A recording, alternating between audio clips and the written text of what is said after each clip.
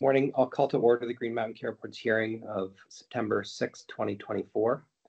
Today, we're continuing the hospital budget review, and we'll have a presentation from staff, and then we will go through a number of hospitals that have been scheduled for staff overview of their individual presentations, and we'll have an opportunity for public comment. And if board members are interested in having discussion on any of the individual hospitals, we'll do that as well. Although we will make motions, we will have the deliberations and actual votes next week. And with that, I will turn it over to Ms. Barabee for the staff presentation. Great, thank you so much. And I'll be joined by a staff of a couple different folks, so we'll be passing it around. I'm gonna just share the slides. Let me know if you can see that. All right. So we'll dive right in. So we'll start with some follow-up from Wednesday. We have a couple things that we thought would be helpful to clarify, one correction to share, and then we'll dig into hospital-specific details. We're going to run in order of the hospital budget hearings. We hope to get through half the hospitals today and then the rest on Monday with, possible discussion, but then really saving the vote and further discussion for next week. So I will pass this to Mark, who's going to take the first chunk of slides. Hey, good morning, everybody. I am going to walk you through a couple of items. I don't expect any of this to take too long, but I just want to walk through a few basic principles, and then we'll jump into some language that we've prepared for proposed standard budget order conditions. Starting point, though, I just want to walk through statutory overview again for everybody. When reviewing a hospital's budget, the board is guided by a number of statutory principles. We spoke about these at the beginning of August and went through them in some detail. Board members, I know, are very familiar with these, and I don't want to spend a lot of time reviewing information that the board already knows well. So what I'm going to do is just read out what these areas of statute are. If members of the public want to look at those while they're following along, they're welcome to. And then, of course, if the board has any questions about any of these while we're going through the process today, I have these all available and can pull them up if necessary. So with that in mind, when the board is reviewing a hospital's budget, it's guided by first its statutory and purpose and charge, which is at 18 VSA 9372. It's guided by its duty to regulate consistent with the principles for healthcare reform, which is at 18 VSA 9371. It is guided by its obligation to establish budgets using the statutory considerations set forth for hospital budget review, which are at 18 VSA 9456 and which are in our rule, which is GMCB Rule 3. And finally, it uses annual benchmarks, it establishes them, against which proposed budgets are evaluated. And that authority is granted to the board at 18 VSA 9456E, and the processes by which the board does so and obtains stakeholder engagement and establishes those benchmarks is at GMCB Rule 3.202 and with some more at 3.305. And go ahead to the next slide.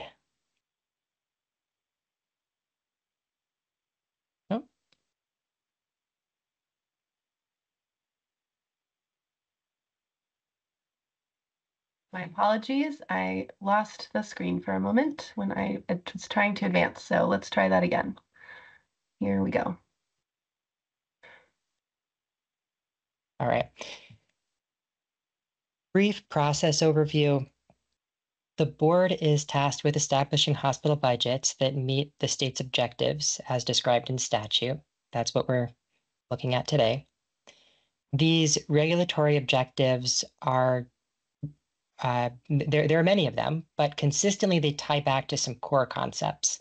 And really, this is more for members of the public than for the board, which looks at these individually, but just at a high level, those core concepts tie back to the need to increase access to improve quality, to promote economic and efficient operation of the hospitals, and to balance healthcare needs of people in Vermont with the ability to pay for care.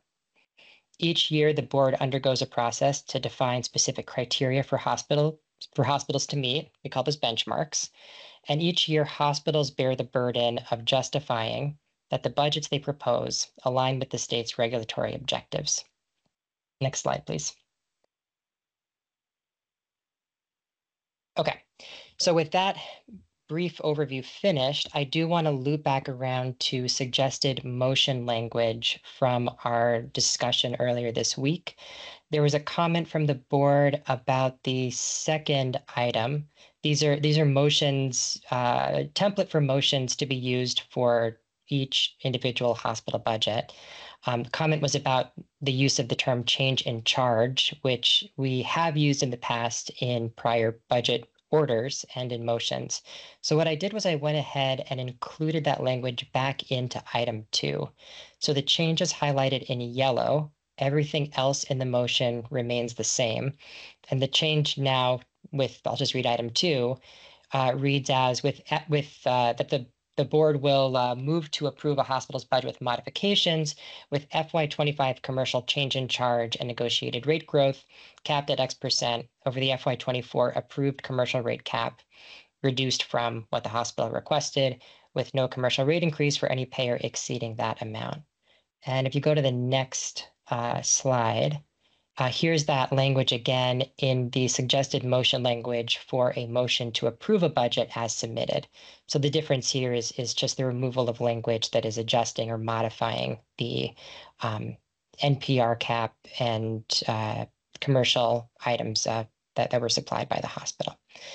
So there's that language. We don't have to do anything with this language now, but you'll see this language come up again when we're looking at individual hospital budgets. And if there's any discussion necessary of this language at that point, we can certainly have it. Go ahead to the next slide, please. Okay, a few more small orders of business. I'm going to talk about enforcement for a little bit, and then my last item after enforcement will be those standard conditions that I described earlier. So we are looking at potential enforcement both today and on Monday for some hospitals. And this is enforcement related to deviation from FY23 net patient revenue caps that the board established. So what I'd like to do for the purpose of both public comment and board deliberations is walk through the enforcement statute, rules, and policy so that we all have a clear understanding of how enforcement actions operate within the GMCB's discretion. So as a starting point, we are talking about enforcement of hospital budget orders, and 18 VSA 9456 states that each hospital shall operate within the budget established under this section, which is the budget order established by the board. The statute also states that if a hospital violates a provision of the section, the board may order a hospital to either cease material violations of the subchapter or regulation or order issued pursuant to the subchapter, or cease operating contrary to the budget established for the hospital under this section, provided such a deviation from the budget is material, and take such corrective measures as are necessary to remediate the violation or deviation and to carry out the purposes of this subchapter. I'll point to 2 items here. The first item is that those first 2 options that both start with the word cease are options that are designed to be applicable when a deviation or violation from a budget is occurring in the year within which the board is making a determination. So when we're looking at decisions for the board to make for a budget deviation or violation that has happened in the past, what we are talking about is taking a corrective measure that's necessary to remediate the violation. I also want to touch on a core concept in the statute. This touches on, I believe, a public comment we got earlier in the week about enforcement actions. I think I heard an enforcement action described as a penalty to hospitals. So I do just want to be very clear about this. The statute does not describe this kind of corrective measure as a penalty. There is language in the statute that refers to administrative penalties that the board may impose if a hospital willingly violates a part of 9456. But this is not this is not the section that describes administrative penalties. So this section of the statute, this enforcement section, is designed to correct a deviation from a budget order. It's designed to be a corrective measure action. It is not punitive. It is not a penalty.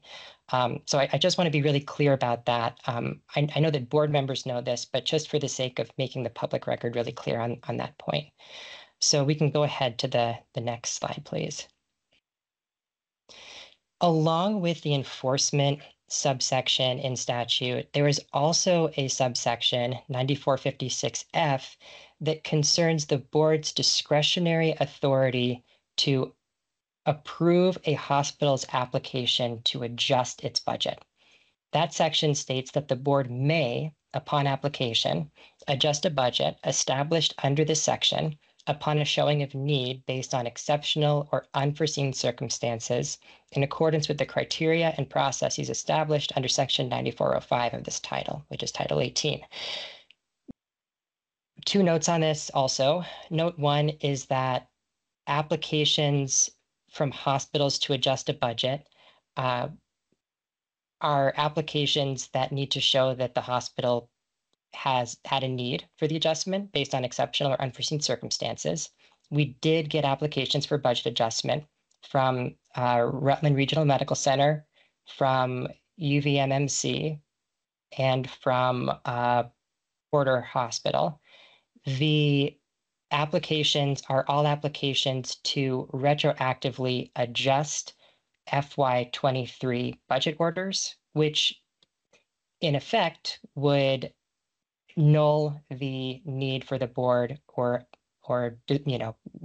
it would be a different decision of the board to adjust a budget retroactively than to enforce a budget that from FY23.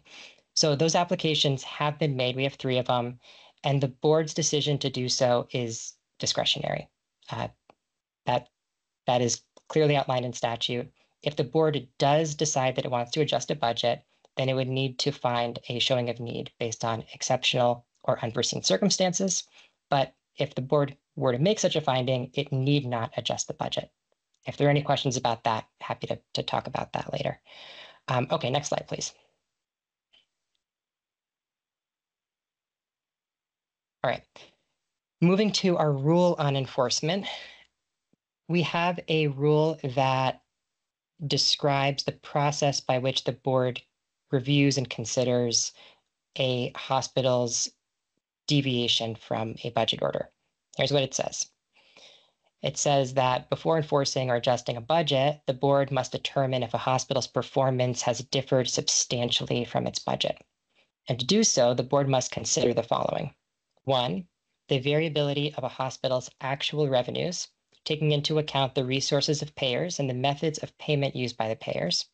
2, the hospital's ability to limit services to meet its budget, consistent with its obligations to provide appropriate care for all patients. 3, the financial position of the hospital in relation to other hospitals and to the healthcare system as a whole, using the statistics developed from information submitted in compliance with the Uniform Reporting Manual. 4, the hospital's performance under budgets identified or established under Subchapter 7 of Chapter 221 of Title 18 of Vermont Statutes Annotated. Those are hospital budgets for previous 3 years and its budget projections for the next 3 years. And 5, any other considerations deemed appropriate by the board, including but not limited to other instances in which a hospital has less than full control over the expenditures limited by the budget. Next slide, please. In addition to the rule, the GMCB has a specific policy on hospital budget enforcement for overages or deviations of net patient revenue. And that's what we're talking about when we're talking about enforcement today. And on Monday, we're talking about FY23 overages in net patient revenue. So I'm going to give a little bit of background on this policy. And as with the other sections of statute that I've referenced, if the board needs to look at these later for reference, we can pull them up. I think a lot of these are old news, but just to say it. So policy on hospital budget enforcement. The board adopted this policy in 2021 to provide hospitals notice and guidance about the board's intent to enforce net patient revenue caps. The policy was implemented because some hospitals were exceeding these caps, which resulted in unanticipated commercial costs. Prior to this policy, the board found that no meaningful regulatory action was being taken in these circumstances. So the purpose of this policy was to clarify that hospitals could expect action to be taken, and that the board would outline in this policy the review methods that it would use. The policy states that a deviation greater than 1% from the net patient revenue cap may cause the GMCB to take enforcement action under Rule 3.401C. And to be clear, the deviation greater than 1% is the trigger by which the GMCB will review a budget to decide if it takes enforcement action. The 1% is not described in the policy as a grace figure, meaning the GMCB is not ignoring the 1% overage and then only enforcing after 1%. It is only reviewing budgets that exceed by 1% to give hospitals some wiggle room between budgeted and actuals. And next slide, please. So just to loop us around to Rule 3.401C, which is the enforcement rule. After determining that a hospital's performance has differed substantially from its budget, the board may adjust its budget by any of the following. 1, changing hospital rates or prices by the amount of net revenues exceeding the budgeted net revenues. 2, changing the net revenue and/or expenditure levels of future budgets. 3, allowing hospital rates to be increased for a hospital with a deficit caused by revenues that were less than projected, but whose actual expenditures were within the budget limits. 4, allowing a hospital to retain surplus funds if the surplus was achieved while the hospital stayed within its established budget. 5, allowing a hospital to retain a percentage of surplus generated primarily by volume in excess of that projected for a particular year. Or 6, any other circumstance the board deems appropriate. All right, next slide, please. So that gets us finally to standard budget conditions. I'm going to just say at the top, we have set standard budget conditions in the past, but I'll just explain what they are.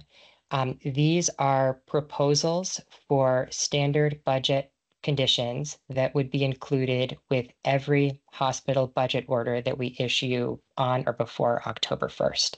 So for each hospital, in addition to the NPR cap set by the board, the commercial change in charge and negotiated rate cap set by the board, and any other specific conditions to that hospital set by the board, these standard budget conditions would be applied to every hospital budget order as well. So these apply to all hospitals. I'm going to read through them. There are a couple of slides on these, but I'm going through each item individually so that if there's any concern about the items that are in here, hospitals have clear explanation or statement of it, and they can think through it and offer any public comment they wish to. Starting with 1. Hospital's FY25 NPR budget is approved at a growth rate of not more than X% over its FY24 budget with a total NPR of not more than X%, or X dollars, for FY25. 2, hospital's total commercial change in charge and negotiated rate increases are approved at not more than X% over current approved levels, with no commercial change in charge or negotiated rate increase for any payer at more than X% over current approved levels. Actual FY25 commercial growth may be less than that amount, but under no circumstances may it exceed that amount. 3, hospital's expected commercial NPR, based on its budget as adjusted in this order, is X dollars. Hospital shall report its actual expected commercial NPR not later than March 15th, 2025, or such later date as specified by the Director of Health Systems Finance, and explain any variations from the expected commercial NPR. Item 4, hospital shall file an updated rate decomposition sheet with the board no more than 30 days after its FY25 contracts have been finalized with commercial payers. Next slide, please. 5. Beginning on or before November 20th, 2024, and every month thereafter, hospital shall file with the board the actual year-to-date FY25 operating results as of the end of the prior month. The report shall be in a form and manner as prescribed by GMCB staff. 6. On or before January 31, 2025, hospital shall file with the board in a form and manner prescribed by GMCB staff such information as the board determines necessary to review the hospital's FY24 actual operating results. 7. Hospital shall file with the board one copy of its FY24 audited financial statements and associated management letters, as well as the parent organization's audited consolidated financial statements, if applicable, 15 days after the hospital receives its statements, or by January 31st, 2025, whichever is earlier. 8.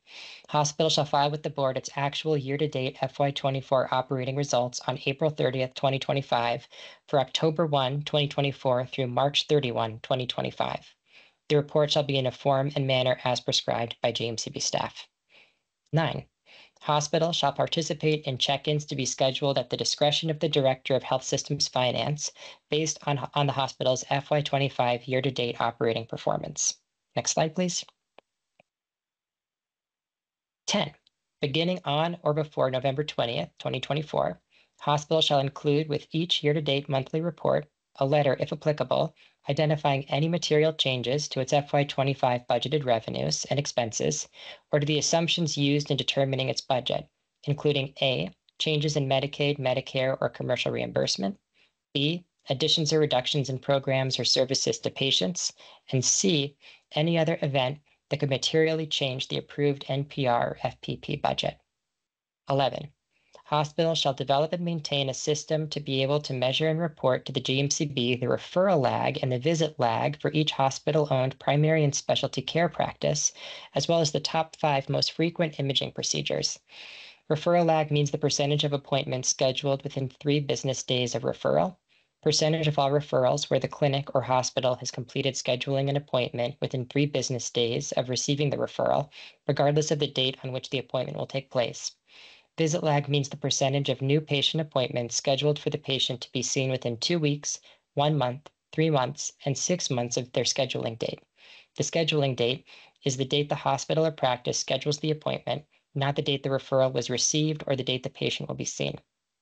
11A, hospital shall report to the GMCB the referral lag and the visit lag for each hospital-owned primary and specialty care practice, as well as the top 5 most frequent imaging procedures on April 30th, 2025 for February and March 2025, and as required by the GMCB's FY26 hospital budget guidance. Next slide, please. All right, last one. 12. Hospital shall participate in the board's work, including the community engagement process pursuant to Act 167. 13. Hospital shall timely file all forms and information required for practice acquisitions and/or transfers as determined by GMCB staff, if applicable. 14. Hospital shall file all requested data and other information in a timely and accurate manner. 15. Hospital shall report on any changes it makes to the methods it uses to calculate information it reports to the GMCB. Any such report shall include a detailed explanation as to the reason for the change and the inclusion of a comparison report that shows the results using the hospital's prior method of calculation. 16. After notice and an opportunity to be heard, the GMCB may amend the provisions contained herein and issue an amended order consistent with its authority as set forth in 18 VSA Chapter 220, Subchapter 1, 18 VSA Chapter 221, Subchapter 7, and GMCB Rule 3. 17. All materials required above shall be provided electronically unless doing so is not practicable, as determined by the Director of Health Systems Finance. And 18. The findings and orders contained in this decision do not constrain the board's decisions in future hospital budget reviews, future certificate of need reviews, or any other future regulatory or policy decisions. Next slide, please. Okay, So what I have here is suggested motion language for standard budget conditions.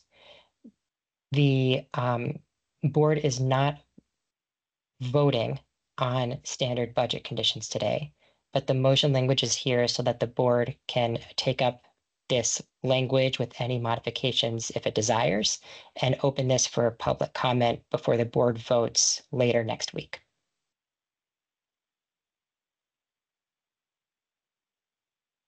And with that, I'm going to turn it back to you, Chair Foster. Thank you. Can you go to the next slide? Okay. Why don't we stop there? It seems like a logical place to take a short break for any board comment or discussion. Any board members have any comments or questions for the staff at this point? I have a couple.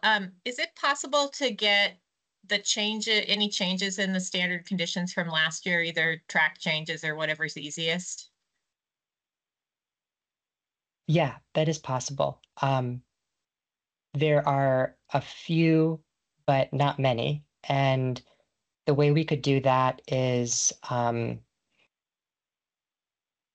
can provide them to the board, and then we can include them in slides for Monday so that everybody has the same clarity on what items are a deviation from prior year. Thanks. Or if it's easier to just say, look at conditions 1, 3, and 5, that's fine too. I just, it will save me some time if I don't have to do a word for word comparison. Happy to do that. Thank you. On the enforcement policy from 2021, that was not the first enforcement policy the board had adopted. And I'm wondering, I think, for example, the language about prior enforcement may have been in the earlier policy as well. So I'm just curious if we have access to the prior versions just to kind of get a sense of, it's been a while since we've had enforcement due to the pandemic. So just trying to get a little, for me, remembering some of the past actions would be helpful. So I don't know if that's available. It may not be easy to find. So I just thought I'd ask.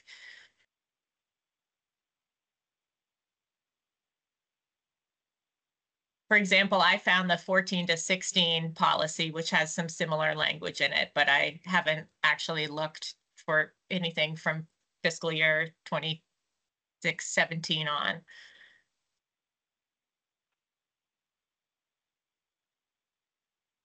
Any other board member questions or comments?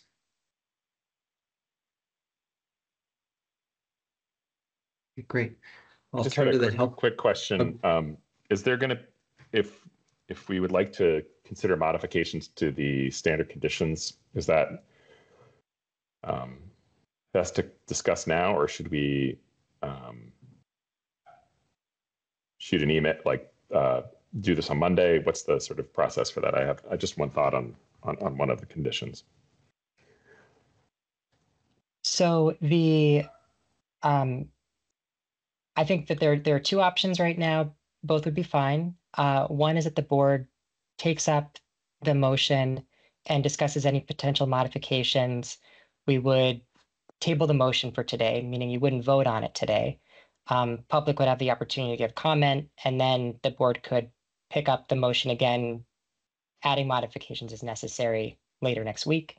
Other option is that we could just look at these today, take time to bring them in, and then I can pull them back up on Monday morning, and the board could move forward with suggested motion language from there with any, small modifications that we might make. Okay.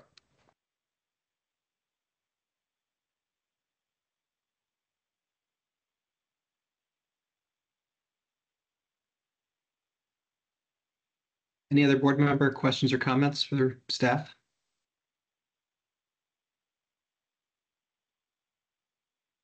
Okay, I'll turn to the healthcare advocate. Good morning. Can folks hear me okay? Yeah, good morning. Good morning. As you can see, I'm not Mike. Mike's with his family. So I'm not Mike, so I'll do my best. And I'll do my best to be brief as well. First, I want to thank the board staff, the board, and really everyone who's dedicated to helping prevent pricing more people out of the care that they need. And just on the recommendations, I want to say that the staff, what the board is considering, they're well reasoned and well informed by the reality that our healthcare system is in crisis. But our office were concerned that the recommendations do not go far enough to address the affordability crisis that we think is poised to get a lot worse once the recent approved insurance rates go into effect and federal subsidies potentially expire. The HCA continues to believe that the board must employ its provider rate setting authority as a necessary tool to improve affordability for Vermonters and provide predictability for providers. In our view, regulation must be calibrated to match the scope of the problem. To us, one of the biggest problems that we see is that many of Vermont's hospitals are overpriced. The evidence that was presented and discussed at the hearings this past month and last year make that quite clear. Hospitals, like any industry, in our view, like predictability. I like predictability. Applying a price ceiling, like the 6th decile of RAND's standardized price, in our view, would provide a needed and necessary constraint that we think hospitals can and would work within by becoming more productive, more efficient, and collaborative to meet the unique needs of their communities.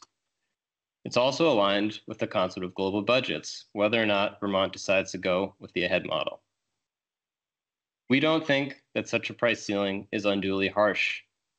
Setting prices at this level would mean that Vermont's prices would still be higher than 60% of the country. We also recognize that the application of a price ceiling would be challenging for our hospital system. And if the board does not move in this direction this year, we call on you to work now to take all the necessary steps to be ready to employ a strategy like that for next year and forthcoming years. Regarding Act 119, we encourage the board to require a ratio of bad debt to free care of 1.5 to 1 in its budget orders this year. We also call on the board to use its enforcement authority that was well described previously to correct any potential variance between budgeted and actual bad debt and free care in FY25. We think that this recommendation is well aligned with the enforcement action that the board is currently contemplating with respect to budgetary overages in FY23 for some hospitals. In our view, there is a broad range of how hospitals discuss the task of working with people that need financial support. Some seem to recognize the challenges and have reasonably stepped up to the task. Others express frustration that patients often do not want to collaborate with them to receive financial assistance. At our office, as you all know, I think, we run a helpline and work daily with people who have challenges with their healthcare system. While the vast majority of people that we work with are appreciative and eager to collaborate with us, some people are indeed challenging to help. But in our view, those are often the people that most need it. Whether you run a hospital financial assistance office or a healthcare helpline, when we encounter someone who's having a hard time accessing our systems, the first thing to ask is what is wrong with the system? Are the written materials at a reading level that people can actually access? Do our helpers treat people with respect and with dignity? Are we framing the help in offensive terms, such as charity care, rather than price concession or assistance or support? While we're always available to help answer questions from hospitals about how to comply with Act 119, we believe that hospitals should have the resources that they need to comply with the law. We're going to be pivoting from being proactive to being available to hospitals to answer questions and provide support about how to better help people access care. We therefore call on the board to do what you can to enforce compliance with Act 119 and require hospitals to achieve a better ratio of bad debt and free care. As was outlined in the presentation just now, we believe that these actions are well within the board's enforcement authority. Thanks for the time and thanks for everything that you do. Appreciate it. Thank you very much for those comments. I'll open it up to public comment, and then we'll move on to the rest of the presentation if there's any public comment at this time. And I'll just note that on the conditions and the motion language, if there's public comment, since we're not actually voting today, we can receive it other than today if people would like, but I'll open it up.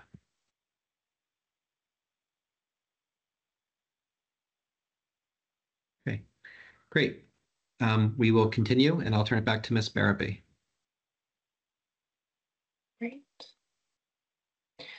So this is a slide that we had in the presentation earlier this week where we talked about the impact of price and volume on affordability. I just wanted to spend some time explaining the various definition of price or commercial rate that have been thrown around, so make sure we're all on the same page. So these are selected standard definitions of rate and price. Some of you, this is very well known. Others, it's still kind of challenging to get a grasp of the differences. So I just want to read these so we can all kind of have a shared understanding of what we're talking about.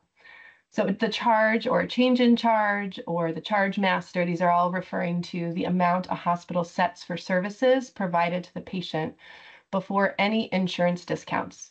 So it's similar to a sticker price, and it's usually not the final amount paid. And this is usually pertains to a particular item in the charge master or a service. The allowed amount is similarly at the service level. This is the amount that is to be paid between the insurance and the patient for the service to the hospital.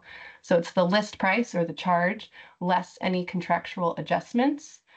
So if you had, for example, $26,600, so your allowed amount, so they'd get $100,000 from the patient and $25,600 from insurance.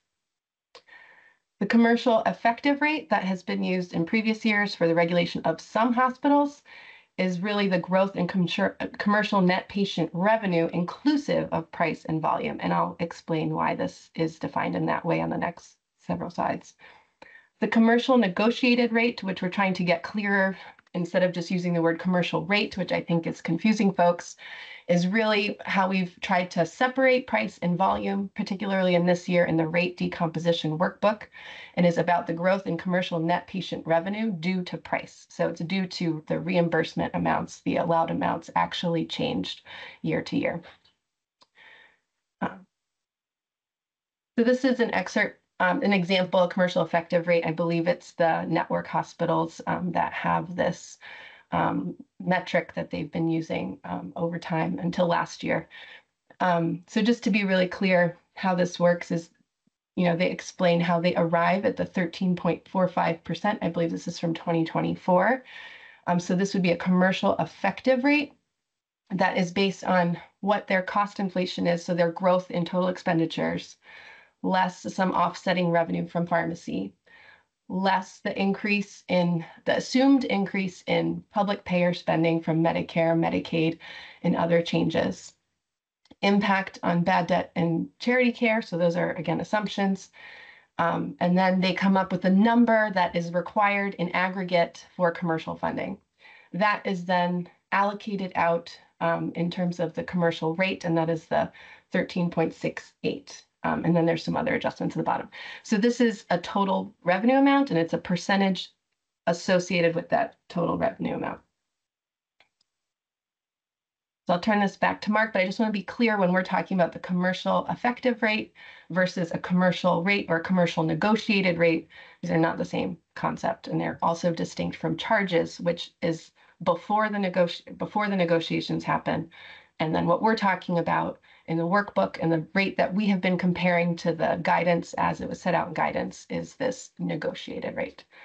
So I'll turn it to Mark to walk us through this part. Yeah, and this part is actually quite brief. This is just us pulling up that motion language again with the context of the definitions that Elena provided. We wanted to give you first the change, which was that highlighted section in yellow, and now we have the motion language here. So you can just go ahead to the next slide, Elena. Okay, great. And then I wanted to highlight a correction that we needed to make. There was a error in my spreadsheet. And so the Rutland Regional Medical Center was actually 11 million. I think we had 12 million in the spreadsheet. So this is the amount subject to enforcement. So the amount over budget in 2023. So this was a slide from Wednesday. I wanted to draw your attention to that and indicate that it's been corrected. I think you also asked for the impact of staff recommendations on days cash on hand. We can do some sensitivity analysis on operating expenses, but this really depends on kind of how hospitals respond, or if we decide to set caps on operating expense, which I don't think we've explicitly recommended, but it might be warranted if we're concerned about financial health of hospitals and being more explicit about the kinds of cost savings we want to see. But this is just a sensitivity analysis. The assumptions are on the right. That helps you understand, assuming the operating expense is reduced from the submitted commensurate with the new approved NPR. In option A, assuming that the operating revenue is same as the submitted budget. We know there's some variation in there as well. Assuming for the cash component of days cash on hand, which is the numerator, and submitted net revenue is deducted from cash investments, and then model net revenue is added. So this is kind of walking out the different scenarios based on the assumptions of what happens with operating expenses and operating revenue, what their days cash on hand, how it would be impacted. So you can see option A is, everyone's kind of kept whole for the most part, or improved in position if they're able to manage their expenses. Option B is really if they continue to spend at the same level that is included in their budget. So if we don't take a reduced operating expense commensurate with NPR, that would be problematic, but in some cases, it wouldn't, it just depends on which hospital it is. But expenses are a major component and something that we need to control at the same time that we're controlling our revenue growth. So this was asked for. We have it here. There's probably other ways to model it, but this we thought gives you kind of a range of understanding the impact. Any questions on that? No, but thank you for doing that. Okay. And I think we accidentally deleted a slide, but we're gonna switch now. I think I'm gonna have the team help me present our next series of slides. So we're gonna dive into the hospital specific analyses. Okay, Emma, are you first up?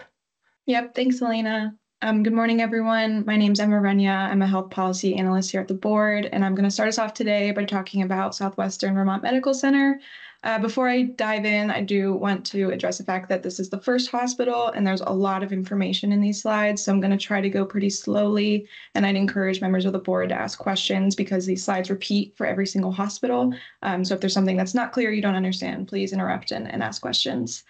So we're going to begin with compliance, noting that our submission process was new this year. There were a lot of changes. We released some items later than usual. Hospitals had trouble with the workbook. Others had trouble with the new requirements. This process took time. No one was perfect, us included. And so we're generally going to only mention compliance for hospitals that were later than most and for specific reasons. So for SVMC, they notified us in mid-July that they needed to request a higher rate due to an inability to negotiate a higher Medicare reimbursement rate. So their budget was submitted to us on July 24th. Next slide, Elena.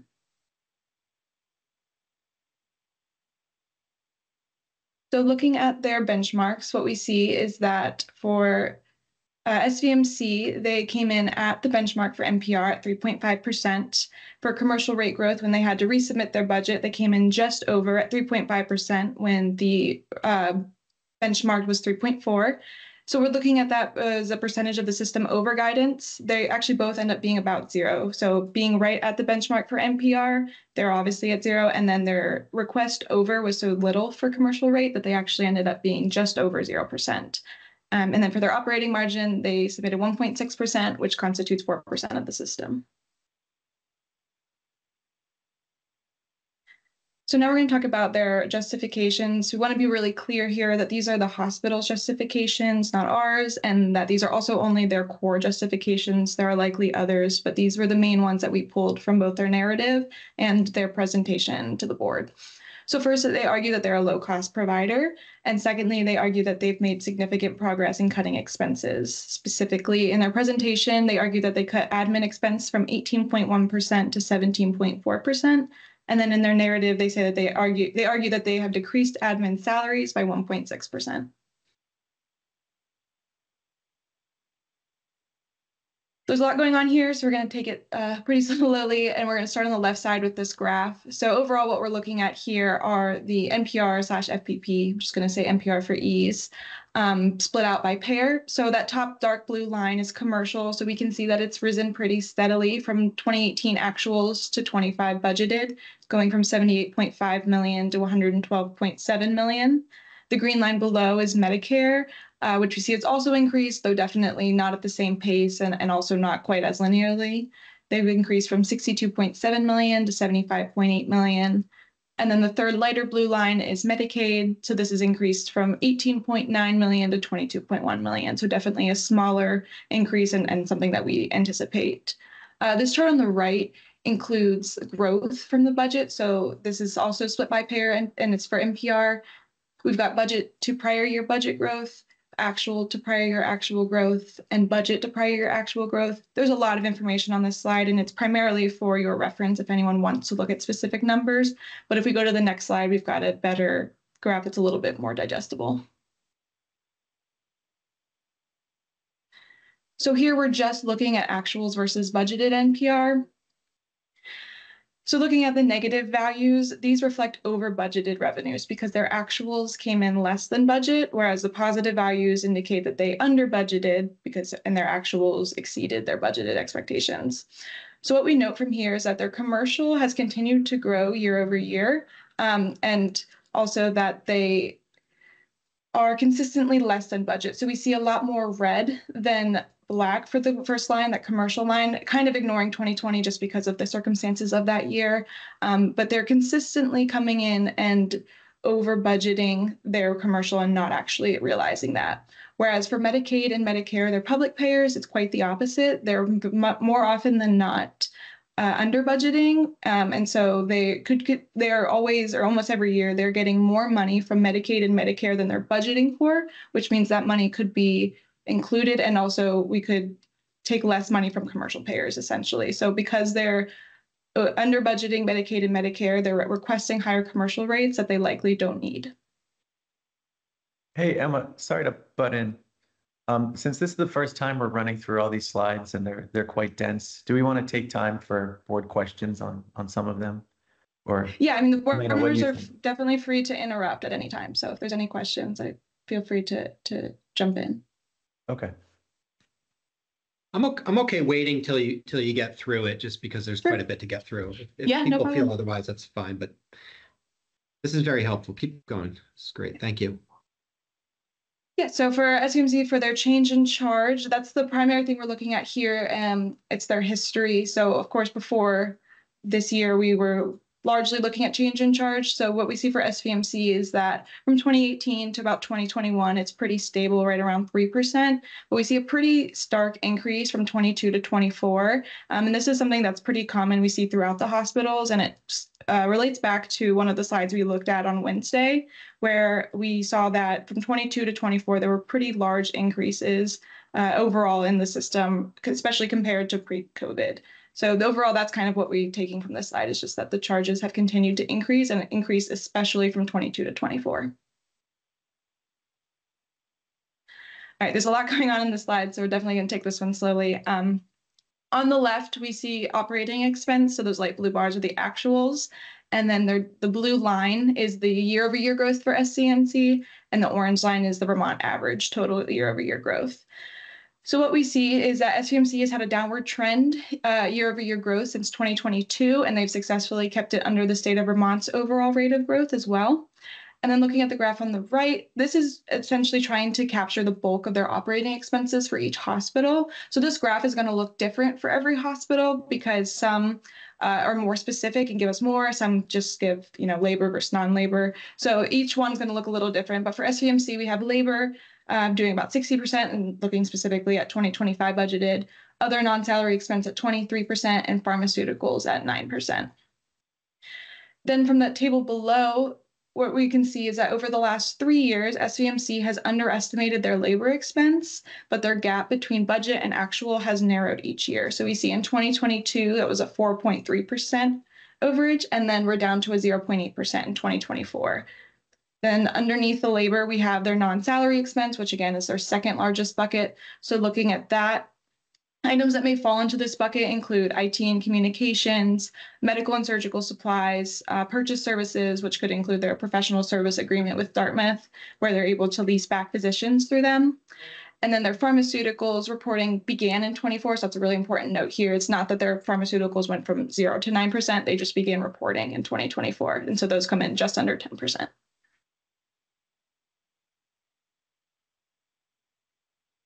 And then looking specifically at labor, what we can see is that from their clinical and non-clinical budgeted split, it's about 75% clinical versus 25% non-clinical. And for the additional FTEs that they're hiring 4 clinical, or they're looking to change 4 clinical FTEs and 1 non-clinical, which is keeping up right around with their rate of 79% clinical, 21% non-clinical.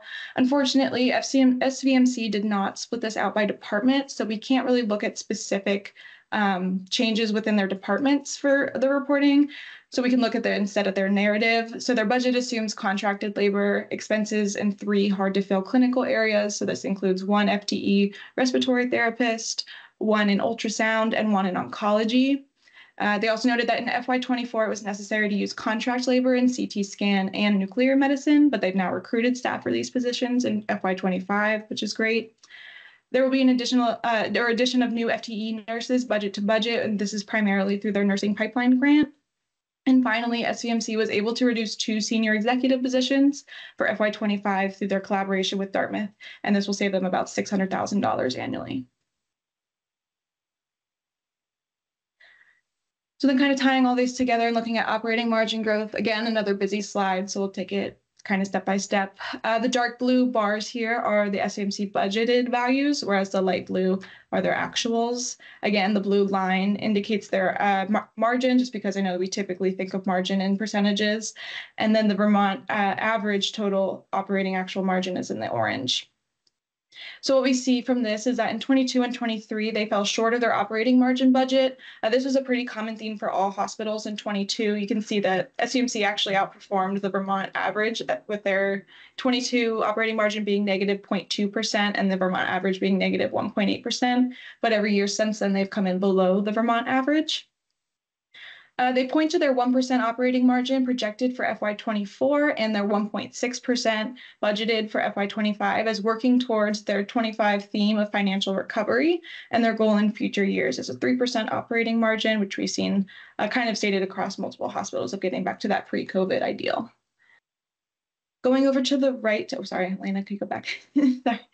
Going to the right table, what we see is that for operating revenue, they've come in considerably over budget in 22 at 6%, which is higher than the Vermont average of 5.7%. And then 23, they came in under expectations very slightly, basically right on with budget at negative 0.1%. For 24, they're projected to go slightly above budget at 1.2%, and they've attributed these changes or these overages to other operating revenue coming in $2.9 million over expectations. This is due to increased volume in the 340B contract pharmacy program, as well as unbudgeted grant revenue. And then finally, their last block in this table, the operating expenses, that show that they have historically come in over budget. So it is decreasing from 7.7% in 22 to just an average of 1.1% in 24. But we did also already dive into those expenses more deeply. So to tie this together, at 22, it appears that the expense overage outpaced revenue overage, which is why they had a negative operating margin. 23, revenue was really close to budgeted. However, their expenses came in over budget, which created the deficit. And then in 24, both revenue and expenses are projected to have approximately a 1.1 to 1.2% overage. Thanks. Next slide, Elena. So now looking at operating margin and financial health more generally, and operating margin with total margin as well as EBITDA. What we generally want to take from this is that 22 kind of looks like it may have still been recovering from COVID. Many hospitals, either 22 or 23, kind of have numbers that are a little off from their 24 and 25 budgeted. We see that in FY24, their projected has both operating and total margin in the green, positive, and 1.6 feels like a good stepping stone getting back to that 3.7 operating margin. And overall, we have no concerns with their total margin or EBITDA. So we're looking at days cash on hand here. I first want to address this minimum recommended level that we have cited across all of the hospitals in this presentation. So generally, there's a 100 days is kind of the minimum recommended level is in the industry, but also more specifically, KFF points to 100 days as being at the bottom of the adequate level of days cash on hand that you want. So that's why we've kind of created this line. We're not saying it's perfect or that there's no changes, but that's what we've used to assess the hospitals in this presentation. So looking at this, SVMC looks like they would be really low. However, this is actually due to their affiliation with Dartmouth and keeping their days cash on hand at the parent level. So it's actually pretty hard to tell whether or not or how healthy their days cash on hand really is. Looking at the right in their days in patient account receivable. So this measures how long it takes for the hospital to collect payments for their services rendered. Again, this high performing, average performance, and poor performance is just one metric. We're not saying this is perfect, but these are generally where you want to be. Around 30 to 35 days and below is a high performing, and about 50 to 60 and above is poor performance. Everything in between is average. And so we see that SVMC is about average. There's no concerns there, room for improvement, and we wouldn't want to see it increase, but overall, we don't have any concerns with that.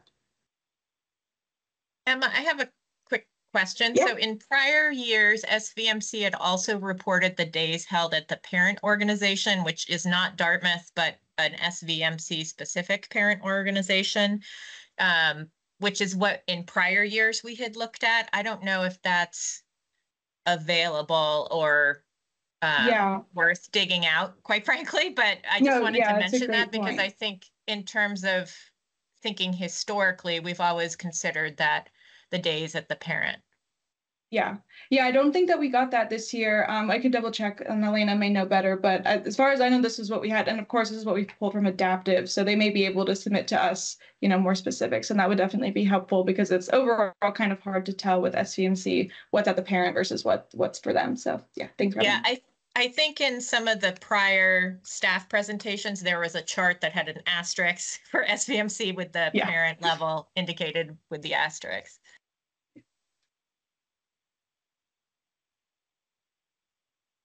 Thanks, Lena. So for current ratio, we have two different formulas here. Historically and in Adaptive, we've calculated current ratio by including funded depreciation. However, there's some, debate about whether we really should be including funded depreciation in current ratio. So on the right, this graph on the right is another way to calculate it where we're only including assets over liabilities. So generally what we want to see is that the ratio is at a 1, which would indicate all their current liabilities can be adequately covered with their existing current assets.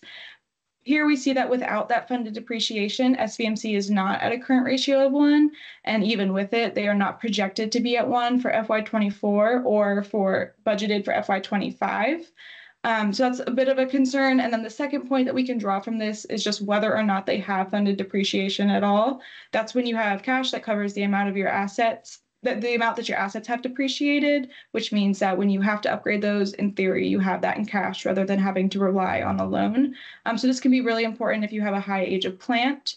So looking at SVMC, they do appear to have some, so we can now take a look at their age of plant to see how useful or relevant this may be for them. So I first need to acknowledge yet another discrepancy with SVMC. So we can look at these light gray and dark green lines, and we see that for our data in 23 actuals, 24 projected, and 25 budget, the lines are either non-existent or very low. And this is due to the fact that with their affiliation with Dartmouth Health, they had a one-time adjustment in 23, which has actually distorted all of the values in Adaptive. So SVMC did for this one give us the values that it should actually be at, which are those blue outlines. And if we look at it, that makes a lot more sense. It would not make really a lot of sense for them to suddenly drop to 0. And so what we do see is that that top yellow line indicates the 75th percentile of average age of plant. And so SVMC is above that. So it would make sense for them to have some funded depreciation. And finally, for financial health, we have long-term debt to capitalization on the left, which is how much financial leveraging or the use of debt to finance growth or acquire assets the hospital has. There's really not an average or a good number for this value. general consensus is that you want it to be less than 50%. So for this, we're largely looking at trends. So we see that SVMC is trending downward. So that seems good. They are on the higher end of Vermont hospitals, but still overall no concerns. And then with their debt service coverage ratio on the right, or the hospital's available cash flow to pay its current debt obligations, we found this standard minimum ratio for lenders is about 1.25. Some lenders require more, closer to 1.4 at least. And again, this is a minimum. So this is rarely where we'd want to see them be at least. So we see one, FY22 really skews this graph. And secondly, we see that in FY24, they are budgeted, or excuse me, they are projected to be over that line, which is great. So we'd like to continue to see them be at that line or above in future years. So overall, FY24 is projected to produce positive margins, but again, it's really difficult to assess their financial health given that many of these metrics are affected by their relationship with and contingent on the financial health of their parent organization. So switching over now a little bit to price. So you guys have seen the RAND data before, but we're overall here looking at the standardized price. So looking at that, we would consider SVMC to be average priced. Outpatient standardized price we can see is a bit high. Their decile is 8, but we see this across Vermont hospitals. Most of them are at least at the 5th or 6th decile, if not higher. So this is still average for Vermont. And we could also notice that their higher relative price may indicate that they're not reimbursed as well for Medicare patients, which is why their relative price skews higher than their standardized price for most of these. And this is a pattern that we'll continue to see with every hospital we present. If they're a critical access hospital and they're getting reimbursed better for Medicare patients, their relative price skews low or average. And if they're not a critical access hospital, their relative price skews average or high, which is anticipated.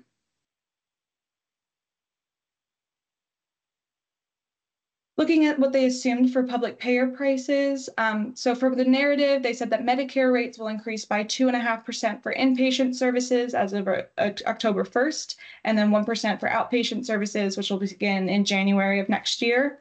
And then they said that they're not anticipating Medicaid rates for increase for any services in FY25. And this matches what we see in the workbook. We see 0% for Medicaid and 0.7% for Medicare, which seems to make sense given that 1% for outpatient isn't effective until 4 months into the fiscal year. So looking at payer mix, the table on the left captures their payer mix or the revenue that the hospital makes from each type of insurance plan.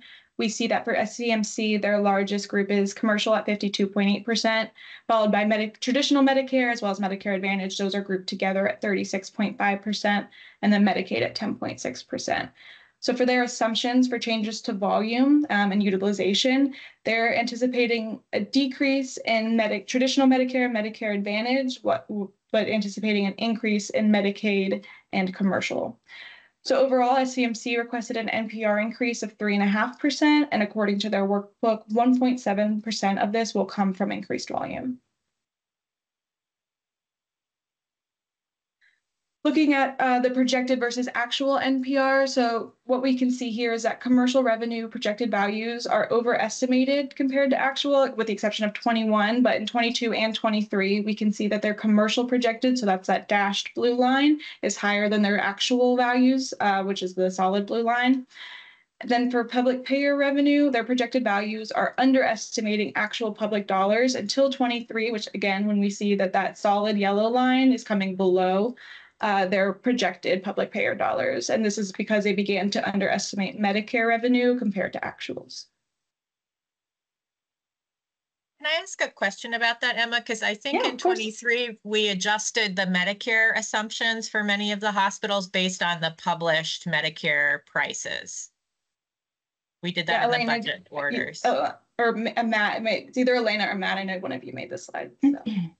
Yeah, so I don't know how we would have to disaggregate that, but I think, yeah, so there could be things going on. This is just noting the difference over time. So there could be the projected amount, which is based on the point in time during the budget that they would have projected it. It's about mid-year, and then the actuals as they come in. So there could be other things in there, Robin. Yep. Yeah, okay. What was curious to me in thinking about this is how we think about like the budgets are usually submitted July 1st. Medicare typically publishes their prices after that, as does Medicaid, and how that factors into like I think projection. this is totally, and I think this is something we need to think about looking at over time and how these trends change. Yep.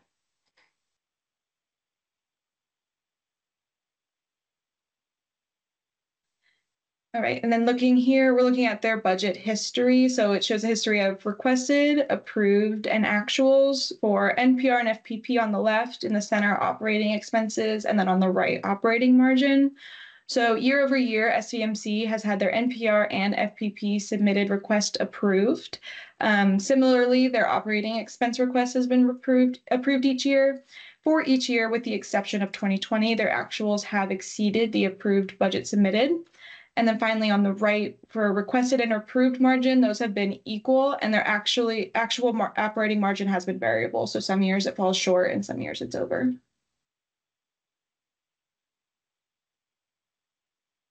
All right, finally, looking at efficiency. So for their clinical productivity, 28.5% of their FTEs are under the 25th percentile, and 66.4% are under the 50th percentile.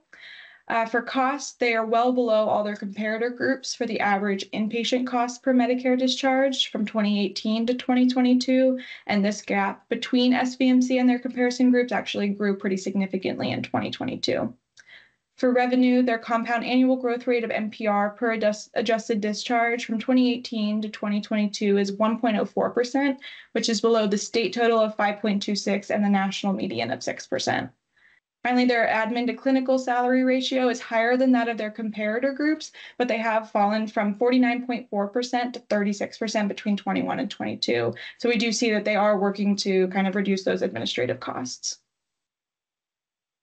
Hi, Emma. Apologies. I'm going to interrupt one more time. Oh, sorry, Elena, go back. Yes, for the top metric, clinical productivity, we noticed recently that hospitals often listed a far larger number of clinical FTEs in their staffing records than they did in their clinical productivity workbook, sometimes 5 times as much. This was not just an issue with SVMC, it was an issue with pretty much all the hospitals. We still think the clinical productivity data is broadly informative, but it's not all encompassing. So for any board members or members of the public who want to get more specific with it, we advise you just look at the workbook and look at the departmental data.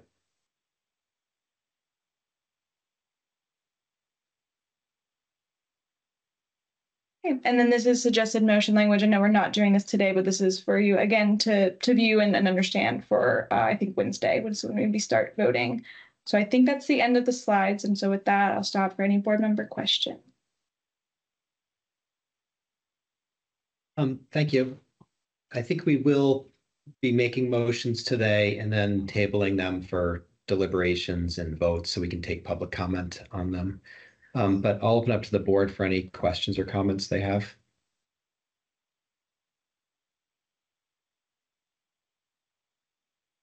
This is just a oh, go ahead, Dave. Oh, I have a quick question. And slide 32 would be an example slide. The orange averages line, are those weighted averages? That so that is the cumulative. So we added up all of the state of Vermont hospitals. So yeah, I guess it would be a weighted average because it's just they're totaled. Okay. So, great. And do you know if the other similar orange lines in other slides where we have, there was a few other examples, I think if you go back a few slides, if those would be like this one here. Okay, great. Same, yep. Thank you. Thanks. Thanks, Phil.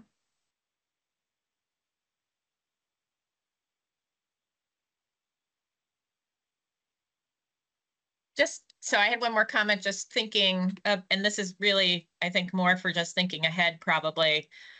20 to 22 were very off for a lot of the hospital budgets. So I wonder if in terms of assessing sort of budgets to actuals in terms of budgeting, as as opposed to performance. I wonder if it would make sense to look, and maybe next year we'll have enough with 23, 24, and 25, but like to me, 20, 21, and 22 were all just really off because of COVID and post-COVID stuff. So I tend to discount all three of those years in terms of looking at budget to actual, because going into the budgets, it was very clear in the hearings that nobody really knew what to anticipate for that next year. So just a thought for next year is if we don't think 23 through 25 is enough history, maybe we look back prior to 2020, even though that's a ways. So just a thought. Right. And I think I think that's a great point. It's also, maybe hospitals aren't able to project the volume as well, but there were still kind of price consequences for that. So I think we have to both keep in mind, some of this is not intentional, but there are challenges being able to predict, but it still has consequences for what we end up approving at the end of the day. So thank you. It's a great point.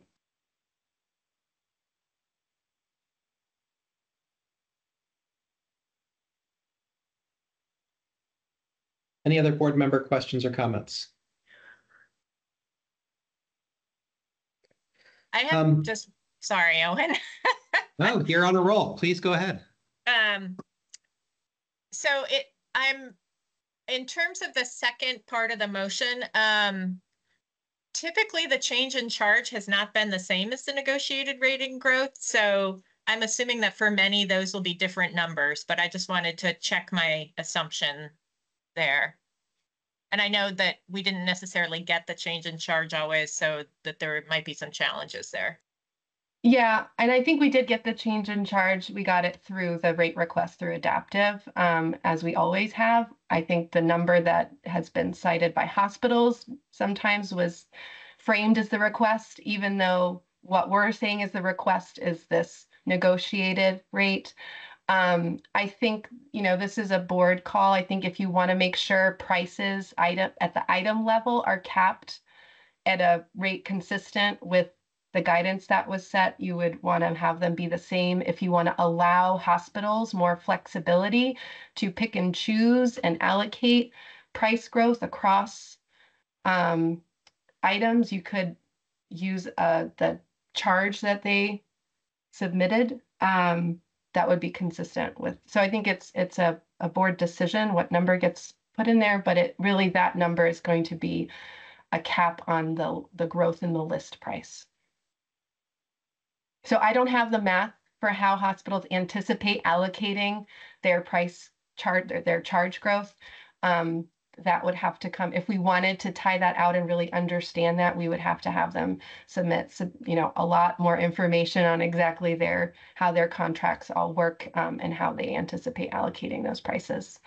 I'm not sure we want to do. I guess I would want to understand the impact of, because my understanding that the part of the difference was between the change in charge and the commercial rate, it relates to payer mix. So if we want to cap the charge at the same level at the rate, I would need to understand that better than I do today in terms of the impact on people other than commercial.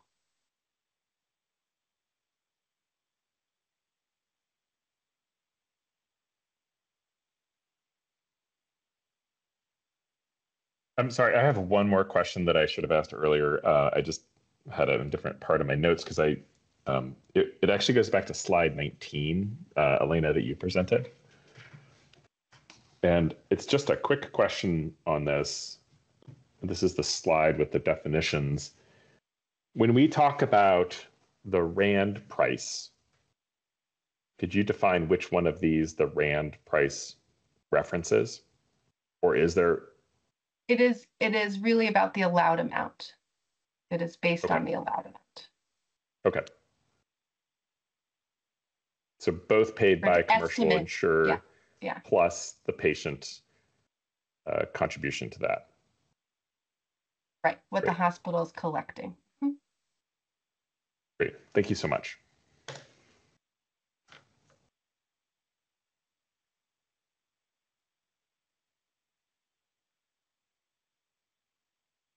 Okay, can you go back to the motion language?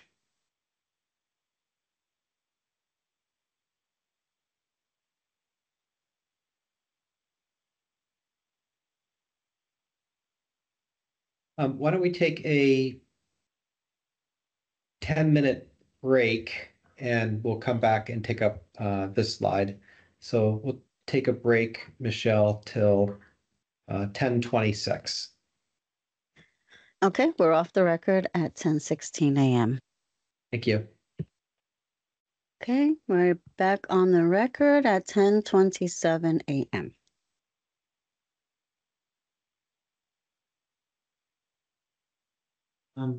Ms. Barabee, could you bring up the slides again? Happy to. Okay, there we go. So there's a number of motions in the slide deck posted online today, and I would like to extend the public comment period so that people have more of an opportunity. And so what I'm going to do is I'm going to move that we table all of the motions that are made today until September 11th or 13th to allow for additional public comment. So I hereby move to table all future motions made today on hospital budgets or enforcement to September 11th or September 13th to allow for additional public comment on the motions. A second. All in favor of tabling the motions, please say aye. Aye. Aye. Aye. And the motion is approved. I will go ahead and read the motion and we'll see if there's a second, and then we can open up to any board member discussion or comment, and then to HCA and public comment. I move to approve SVMC's budget with modifications as follows. With fiscal year 25 MPR approved at a growth rate of not more than 3.5% over its fiscal year 24 approved budget and a commensurate reduction in operating expenses. 2, with fiscal year 25 commercial change in charge and negotiated rate growth capped at 3.4% over the fiscal year 24 approved commercial rate cap, reduced from 3.5%, with no commercial rate increase for any payer exceeding that amount. And 3, subject to all other standard budget conditions as approved by this board. A second.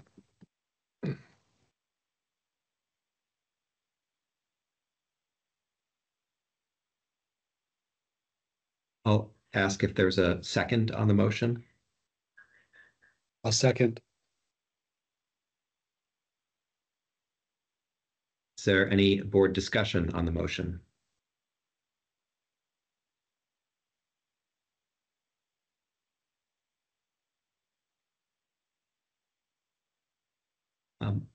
I have a few thoughts on the motion, but I would like to receive the public comment on the motion if there is any before. And thus I will open it up to, first the HCA for any comment they may have. Nothing else from us, Chair Foster, thanks. Thank you. And public comment via raise the hand.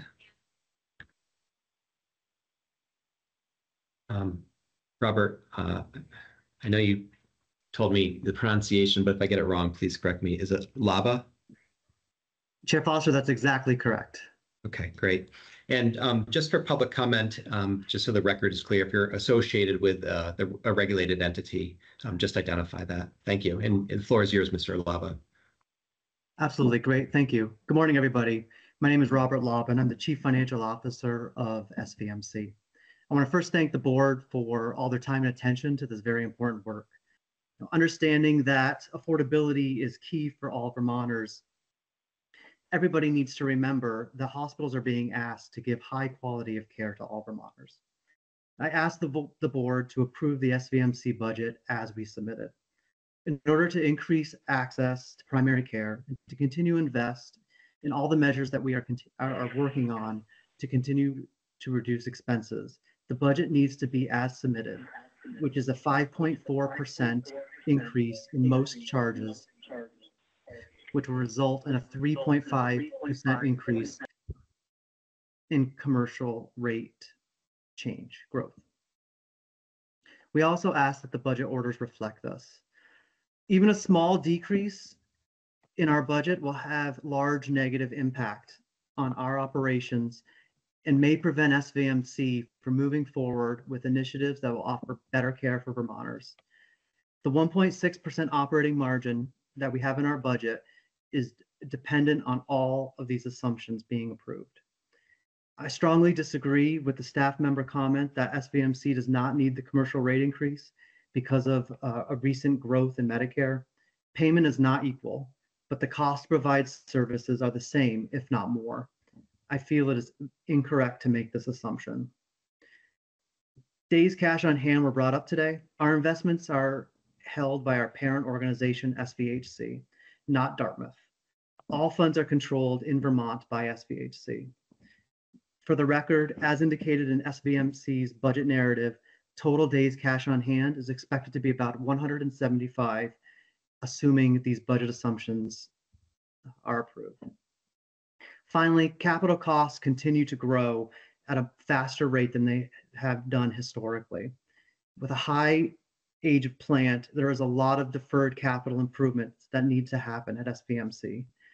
In order to provide a high quality of care, this work needs to be done, and to do the work, a positive operating margin is required. Any reduction in budget submission will make this difficult. As presented by Green Mountain Care Board staff, SVMC continues to decrease expenses, specifically administrative expenses. This work will continue, but will take investments to make it happen. Again, thank you for your consideration. Thank you, Mr. Laba. I appreciate those comments.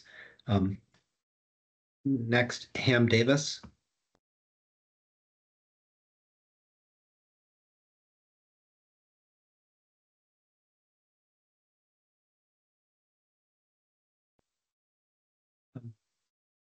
Mr. Davis, maybe you're muted. Can you hear me?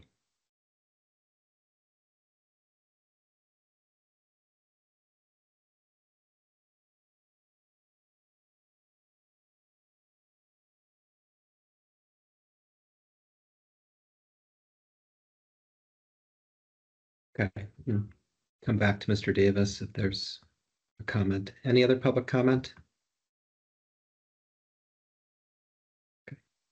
And just to note again, the board will be taking written public comment on this motion until we hold the vote. So thank you for any comments people have, and I'll turn it back to Ms. Barabee. Thank you, Chair Foster. So we'll move to the next hospital. I'm going to pass it to Noah. Noah, take it away. Yeah, thank you. Yes, I'll be presenting for Copley today. We hope that by switching off, it'll help you all distinguish between each hospital. This presentation's long. There are 14 hospitals, 14 unique set of problems, so we don't want them to blur together. Secondly, I'm going to repeat a lot of what Emma said because this is only the second presentation. I'm going to give some detail. I'm going to preface. As the presentation goes on, we'll probably move a bit quicker, assume some background knowledge.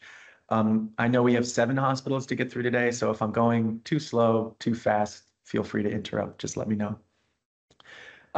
So yes, this first slide, as a reminder, there are 3 core elements to a hospital budget request. That's the hospital's NPR growth, commercial rate growth, and operating margin.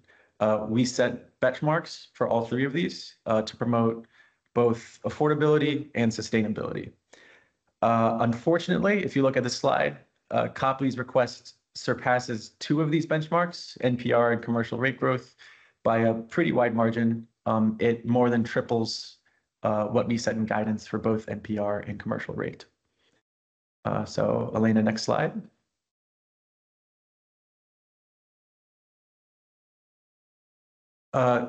So to justify their request, Copley made 3 core arguments to the board so far. These are not comprehensive arguments. They're just the ones they highlighted first in their budget narrative and then in their budget presentation to the board. The first is that they have low prices. They provided a substantial amount of material to the board to prove that their prices are low compared to other Vermont hospitals. This puts them at a disadvantage and might necessitate a higher rate bump. As their staff pointed out this year, when low-priced hospitals and high-priced hospitals are given the same percentage rate bump, it also expands the price gap between them. Their second argument is that they need to preserve their financial viability. They've written in their narrative, we are spending down our reserves and chipping away at our financial viability at a concerning rate. And we've seen over the past few years, they've struggled with their finances. They've posted small or negative operating margins and a low days cash on hand. We'll get into this later. Their third argument, their financial strain this year prompted the board to give them a very rare mid-year rate bump. This bump was not intended to solve all their problems, only to get them on a more stable footing. Nevertheless, it makes the difference between FY24 budget and FY25 budget seem very high.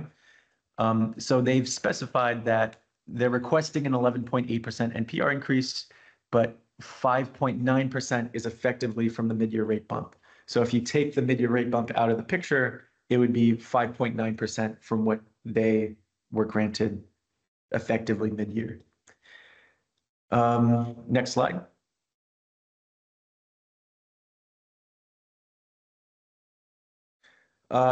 So we'll first speak to the revenue trends. Again, there's a lot of detail here, so I'll direct you all where to focus. If you look on the left-hand side, we see a moderate rate of growth in their public payer revenue and a more significant increase in their projected and budgeted commercial revenue over the past couple of years. This is a general trend for a lot of the hospitals. There's more supplemental data on the right-hand side. You all can dig into that if you like. We'll post this video later. We'll probably post the slides. But for now, I'm gonna keep it going. Next slide. This slide conveys actual to budgeted revenues per payer.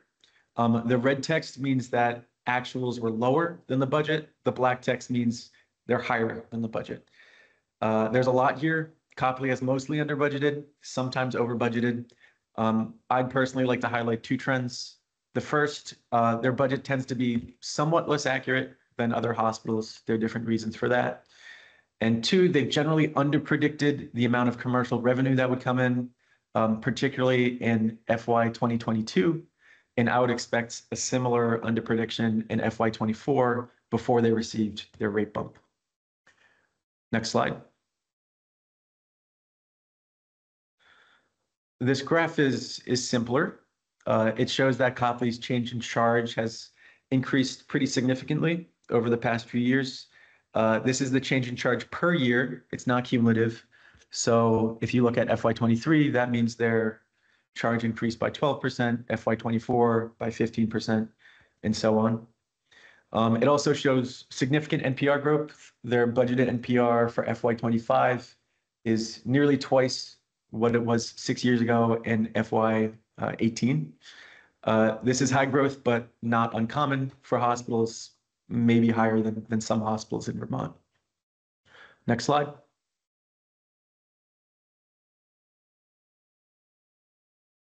Now we'll start to delve into their expense trends. So if you look at the left-hand side, we can see that their operating expense growth has grown generally at a lower rate than the Vermont average. The exception would be 2024 projected this year. Moving to the graph on the right, the biggest takeaway from this graph is the distinction between labor and non-labor costs. So they provide additional information for just 2023 that gives us a bit of a window into what those non-labor costs would be. Most of them are pharmaceutical expenses and traveler expenses. In comparison, labor-related costs include, and I'm reading from the bottom left now, salaries, fringe benefits, different contracts and fringes, mostly costs related to their full-time staff. We see from FY 2024 to FY 25 a pretty substantial jump in labor-related costs from 54% to 64%. They've written in their narrative this is mostly for staff to replace travelers and increase staff benefits. Next slide.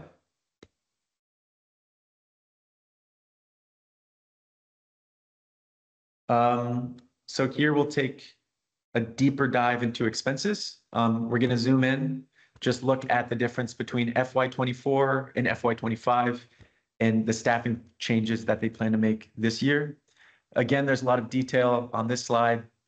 Big picture, they're adding 12 new full-time staff members, but 8 are clinical FTEs to replace travelers in vacancies. They've written in their narrative that the overall staff vacancy rate has been high as 34%, and they're working to fill these positions over the next few years. Next slide.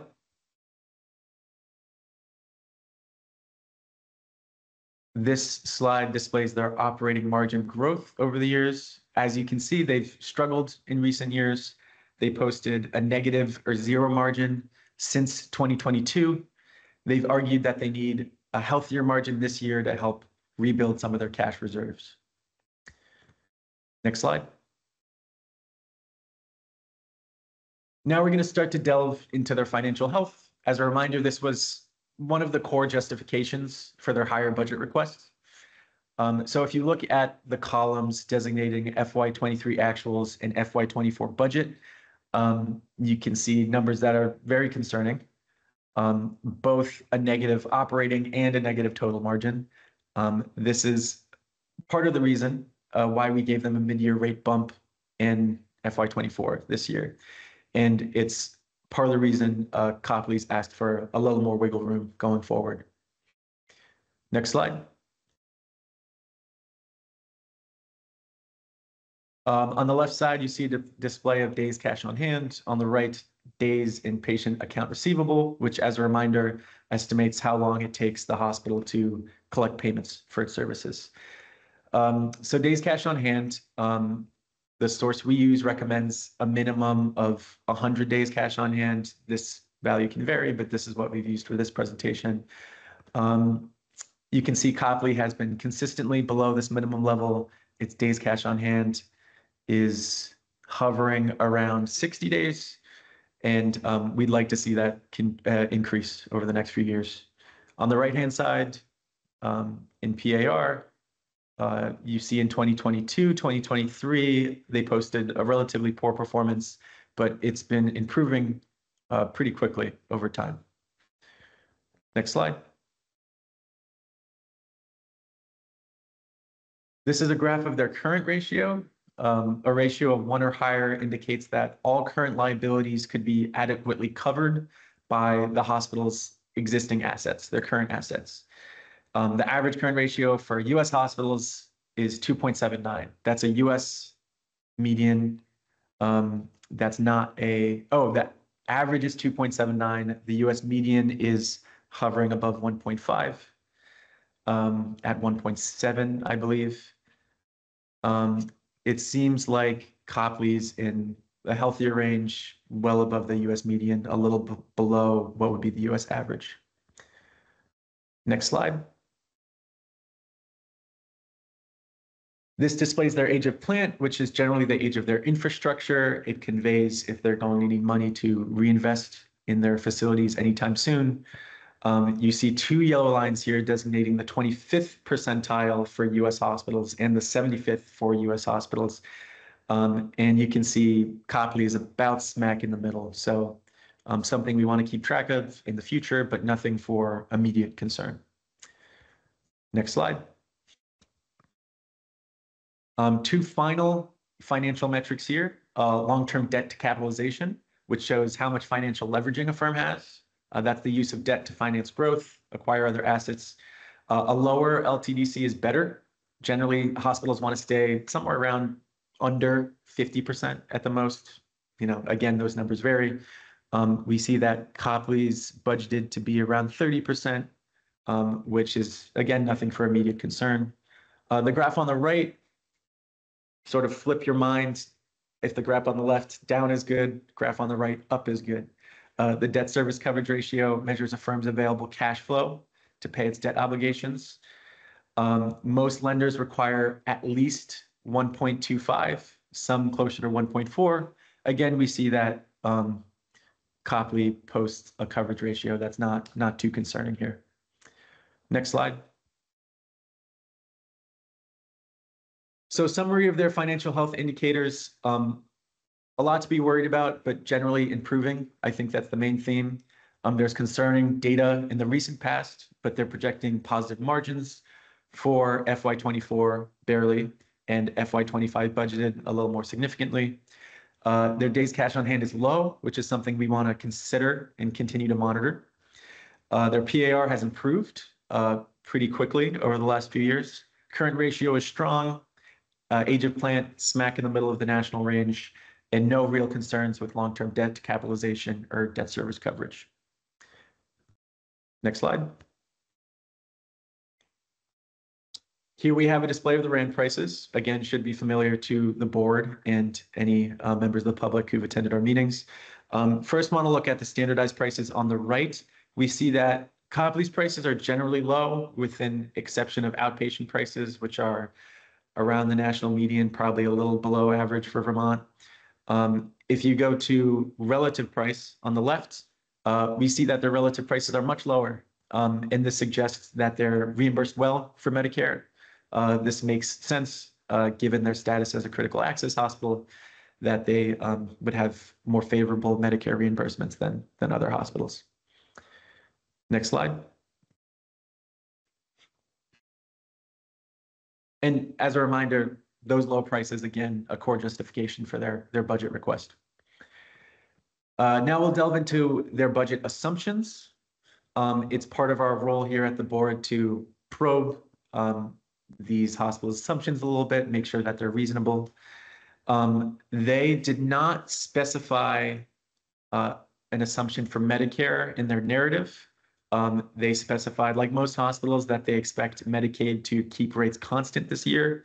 From their workbook, however, we listed that they're expecting a 9% reimbursement increase from Medicare and 0% from Medicaid. Next slide. Now to delve into their volume assumptions. On the left, you have the payer mix. Again, the money that the hospital makes from respective insurance plans. Copley is majority commercial revenue, about 61%, a smaller amount Medicare revenue, about 26%, and a smaller amount Medicaid, about 13%. On the right, we have changes to volume or utilization. This is not payer mix. It doesn't concern payments. It just concerns services utilized by beneficiaries of each plan. As you can see, they're not projecting really any change in volume. Their volumes are projected to remain pretty much stagnant this year, tiny increases in Medicare and commercial, but they attribute only a 0.2% NPR increase to any volume changes. So to read from the bottom of the slide, as Copley requested an NPR increase of 11.8%, 5.9 from the mid-year rate bump, 5.9 from now. According to their workbook, 0.2 will come from increased volume. Next slide. Again, this is the slide that we prepared, that Robin expressed some reservations about. Nothing too concerning here. Again, there were some adjustments made in 2023, but generally looks like projected values were somewhat lower than actual for public payers, somewhat higher for private payers, but no real pattern, nothing of significance. Next slide. So this delves into their budget history. There are 3 graphs here, so I apologize if they're difficult to read, but I'll summarize them very quickly. So Copley's had some adjustments over the past few years. They had their NPR FPP request reduced in 2021, 2022, and 2024. It was approved in 2020 and 2023. They had their operating expense request reduced every year, 2020 through 2024, although 2021, the reduction was quite small. And last, the requested and approved margin have been equal. In 2022 and 2024, the approved margin was less than requested. Actual margins have typically been less than projected, with the exception of 2021. Next slide. This is a summary of their efficiency data. There's a lot of efficiency data. When we initially drafted this presentation, we had 10, 15 slides just discussing efficiency. We've really tried to condense it down. One metric here is from the hospitals themselves. That's clinical productivity. According to Copley's own records, 30.6% of their clinical FTEs are under the 25th percentile. Over 90% are under the 50th percentile. So that's confusing. Again, take this with a grain of salt. It measures 20.9 clinical FTEs. It's not all of them on the staff. This is something we're going to consider for next year and try to delve into a bit more. All the other efficiency metrics we listed from NASHP. It suggests they're first on cost, relatively cheap for Medicare. Their cost per Medicare discharge is pretty low compared to peer groups. Next on revenue, their compounded annual growth rate is outpacing state and national cause critical access hospitals, especially over the past couple of years. We've seen much larger increases. And they post a relatively low admin to clinical salary ratio. And finally, on the right, just as a final reminder, we've posted the 3 core justifications for this budget request: low prices, financial viability, and their mid-year rate increase. Next slide. And I believe that will be it for me. I'll pass it to you, Owen, or to you, Elena, whoever wants to take over. I can take it. I had one question just to make sure I understood it. I think you said it for SVMC too. The staffing records versus FTE workbook. Yeah. So the FTE workbook is what's being used to calculate the productivity data. Is that correct? Yeah, that's correct. Okay. And then there's a staffing record that has a higher number of clinicians. That's correct. Okay. Any other, I'll actually make the motion and then we can take board member questions and comments. Thank you for that presentation. I move to approve Copley's budget with modifications as follows. With fiscal year 25 NPR approved at a growth rate of not more than 6% over its fiscal year 24 approved budget, reduced from 11.8%, and a commensurate reduction in operating expenses. 2, with a fiscal year 25 commercial change in charge and negotiated rate growth capped at 6.4% over the fiscal year 24 approved commercial rate cap, reduced from 10.5%, with no commercial rate increase for any payer exceeding that amount. And 3, subject to all other standard budget conditions as approved by this board. Second. And I have no other questions or comments, but I'll open it up to the other board members.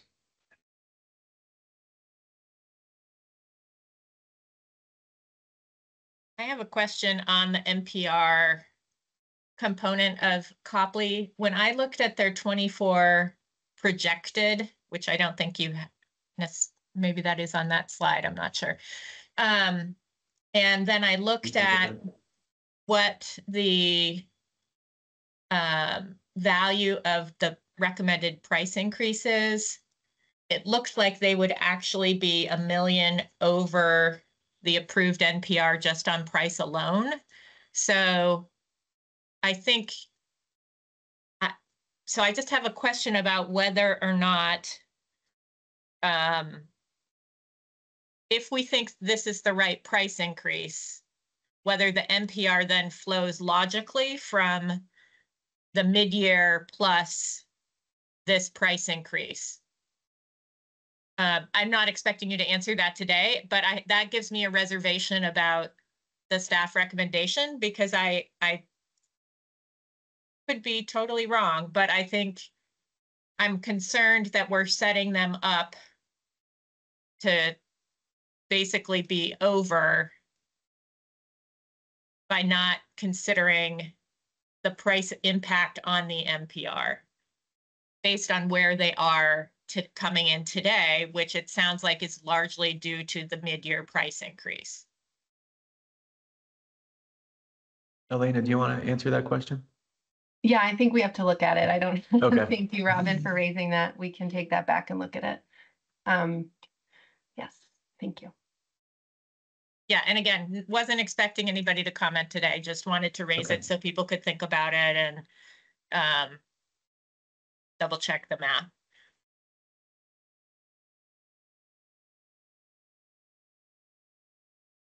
Could I ask a question on the second part of this motion, actually, and it relates back to, so because of the mid-year rate increase, when we say the FY24 approved commercial rate cap, is that specific to their, to which the mid-year cap or the earlier original cap?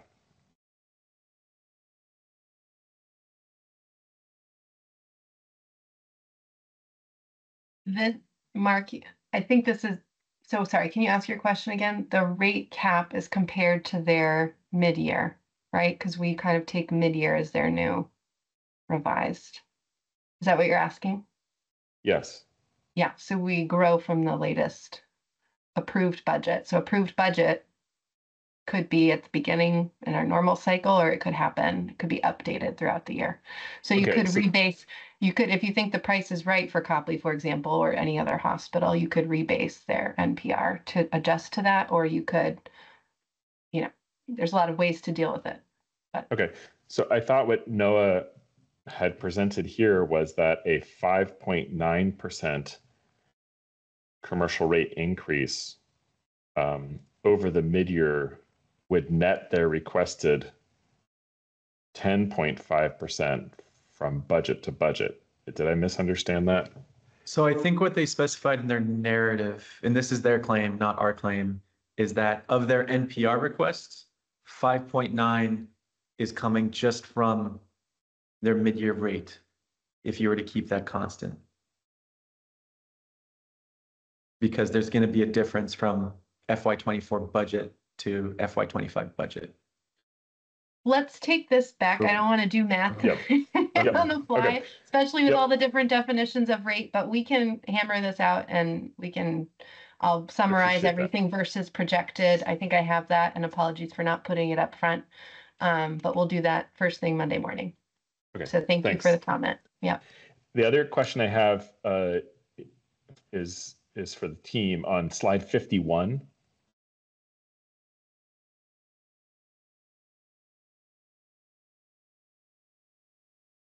And it basically shows, or the way you describe this, Noah, and it's broken out in 23, was that other purchase services, which includes travelers, are counted as non-labor.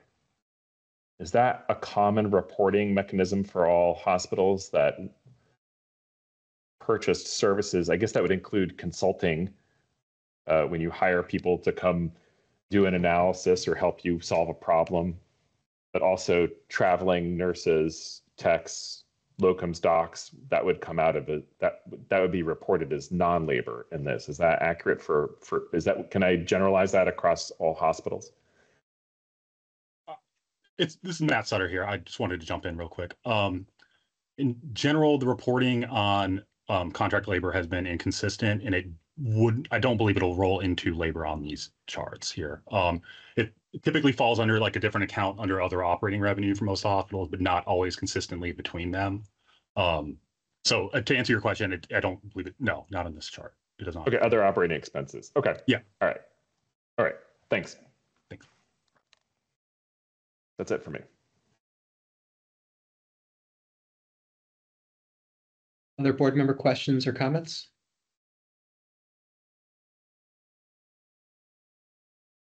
Anything from the healthcare advocate? No, nothing from us. Thanks. Can I ask one more question of you? Anyone on the team? Do you know what a day of cash on hand is worth at Copley? How much cash is 1 day of cash on hand? We can get that. Would you get that for me? Great. Thanks. I think we have it somewhere, Matt. If you could, we'll get that to you. Great. We'll provide it. Yeah.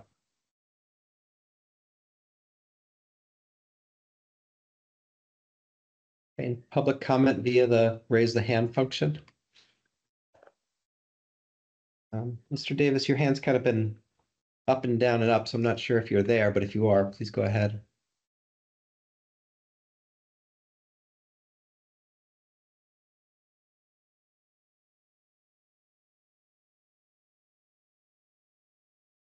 I'll take that as a no. Any other public comment on the motion?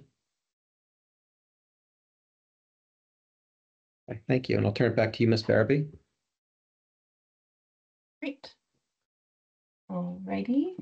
We're going to move now to Rutland. So Emma's back up. Great. Thank you, Emma. Yeah. All right. So just going into Rutland now. Looking at their benchmarks, we can see that their commercial rate is below benchmark at 2.8%. Their NPR is above the benchmark of 3.5 at 6.1%. And overall, that 6.1% constitutes about 5% of the system over guidance. Whereas for their commercial rate request, the percentage of the system, since it's below the guidance, is actually negative 2%. And then their operating margins at 2.5%, which is 9% of the total system.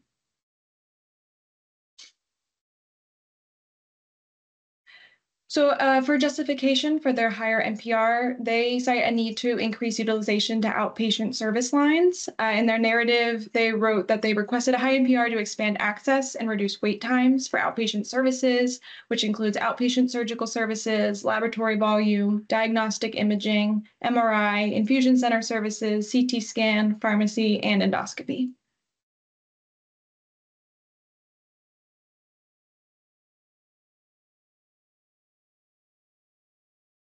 Looking at, again, their NPR growth by payer. So once again, we see that commercial is their highest. It's grown quite a substantial bit from 124.1 million in 2018 up to 221.2 million or for the budgeted for FY25. Next is Medicare's at green line. We see, and this may be what Member Lund was discussing earlier, that there's quite a drop in Medicare from 23 to 24 projected. So actually overall from 2018 to 2025, it's decreased. So that we may be seeing some of what Member Lund was saying there. And then for Medicaid, we see an increase, very slight, again, from 21.2 million to 35.2 million. Next slide, Elena.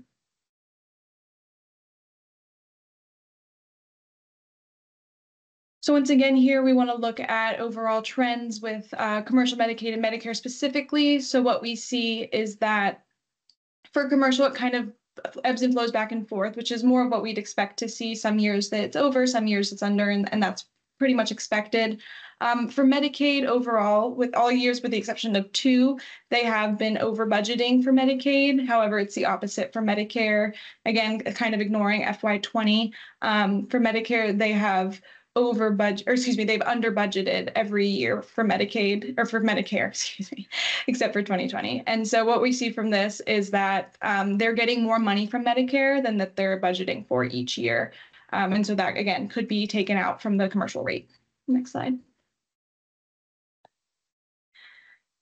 Looking at their change in charge, and this is particularly important for Rutland, noting that they are one of the hospitals that is up for potential enforcement. We see that prior to 2021, it's pretty low, but we see the huge increase from 2022 at 3.64% change in charge to a 17.4% change in charge in 2023. And this is the year that we are looking at for enforcement. And so we see that they got a huge rate increase, and that may be why they led to this overage in NPRs. They likely did not need that full rate increase.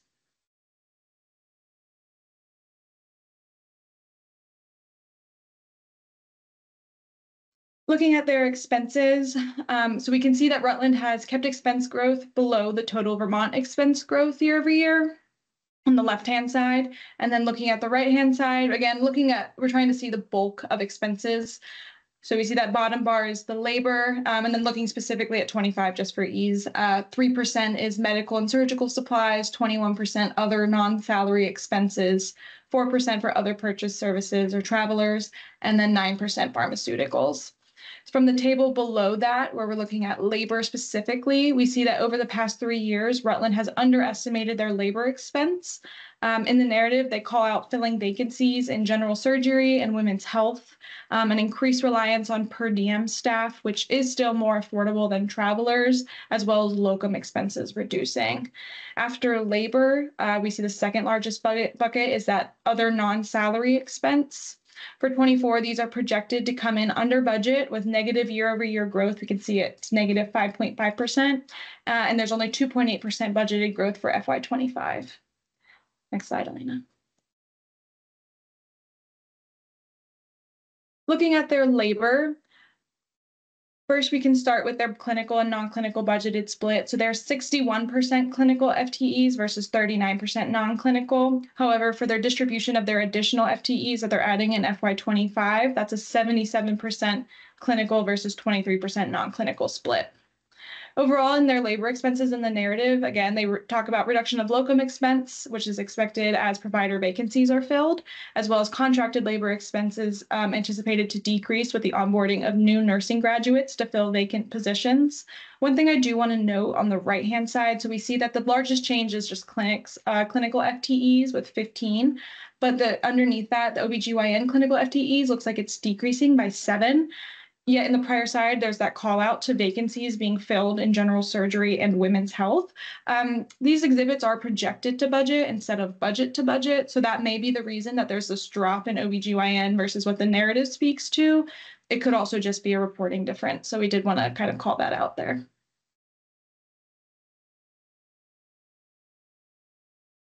Looking at their operating margin growth overall, and what we see is that in 2022, Rutland fell short of their operating margin budget. Again, this was a very common occurrence in Vermont, but they did fall worse than the average Vermont total operating margin at negative 3.8% compared to the Vermont average of negative 1.8%.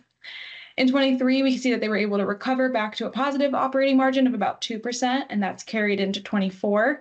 And in the narrative, they speak to this operating margin being sufficient to support investments in FY25 at 2.5%, as well as investments in the workforce, benefit programs, enhanced services, capital equipment, investments, principal payments, and necessary facility infrastructure improvements. So that's the reasoning for that 2.5% operating margin.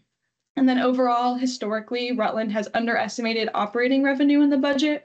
We can see on that right-hand side under operating revenue, it's gone from 14.1% in 2022. It is down to 1.7% in 2024. So that overage is decreasing, that difference between the budget and the actual. And then in the third block, we see actually the exact same pattern of a higher difference in actual versus budget in 22, and that's come down from 15.6% in 22 down to 1.9% in 24. So overall, in 2022, it appears expense overages outpaced revenue, and that contributed to the deficit. In 23, the revenue and expense overages grew at a similar rate, and that actually created an operating margin that was only about $200,000 over budget. And then in 24, operating expense overages are coming in slightly higher than expected, and that's outpacing overages in revenue, which is creating an operating margin that's slightly less than their budgeted amount. And they've noted that this year's overages are attributed to variances in the pharmacy and drugs related to 340B, as well as additional expenses from physician salaries. So now looking at financial health overall, so we can again see that their actuals for FY22 are their lowest, which again could be effects still remaining from COVID. Another important point just overall in this chart is what we'll see is typically the budgeted and actual values are quite close for Rutland, which is a pretty common theme overall, which gives us more confidence that their budgeted values are reasonable and will likely be close to their actual values. For FY25, again, they have that 2.5% operating margin, which is continuing to climb closer to that pre-COVID standard of about 3%, and no concerns overall for total margin or EBITDA. Looking at their days cash on hand, well over the recommended level. Looks like they're climbing towards closer and closer to 200, but well over 150 since 2022. So no concerns there. As well as in their days in patient account receivable, this is on the low end of the average, getting close to that high performance area. Some estimates say that 35 days and below is high performing. So we could consider Rutland to be average to high performing, and there's no concerns here either. And looking at their current ratio, we can see that on the right, when we're not including funded depreciation, Rutland is at or above that 1, and it's actually close to getting closer each year to that US median. With the funded depreciation on the left, we can see that their levels are much higher than the US median and steadily increasing. So considering this difference between these two graphs, it would appear that Rutland has a good amount of unrestricted funded depreciation. So we can then look at their age of plant to get a sense of why this may be. And we do see that that supports this, which is that Rutland is above the 75th percentile for age of plant. So having a lot of funded depreciation makes sense, seems fiscally responsible. They have a number of capital expenditures dedicated to aging infrastructure and equipment needs in FY25, which is likely why we see that age of plant in FY25 budgeted is not increasing. Looking at long-term debt to capitalization, overall, we see it's low. We see it's in the teens, which is on the low end for Vermont, and it's been declining pretty steadily, so no issues there. Looking at their debt service coverage ratio on the right, it's above the standard minimum ratio, again, with the exception of 22, but it's pretty solidly above that line, and so we expect that to continue, and we don't have any concerns with this graph either. So overall, we would say Rutland is pretty financially stable. Their margins are solid. Days cash on hand is well above the minimum recommended amount. Their days in patient account receivable has good performance. Their current ratio is good, even without unrestricted funded depreciation, or they do also have a good amount of that. And overall, there's no concerns with their long-term debt to capitalization or debt service coverage ratio. Switching to price, generally Rutland appears to be average priced. We see on their standardized price deciles, they're about 6, and they actually have one that's lower. The higher relative price we see, it's all 8s or 9s with the exception of inpatient, may indicate that they are not reimbursed as well for Medicare patients, which again is why their relative price skews higher than standardized, which is anticipated given that they're not a critical access hospital and likely aren't reimbursed as well for Medicare patients. For assumptions for Medicare and Medicaid price reimbursement, for Medicare, they applied the anticipated inflationary market basket of 2.6%. This is for both inpatient and outpatient services, which resulted in an aggregated improvement of 0.97% in the Medicare rate budget to budget. And then they also did not include any changes in the budget for in-state or out-of-state Medicaid reimbursement. And this is reflected the exact same in their workbook, 0% for Medicaid and 1% rounded for Medicare.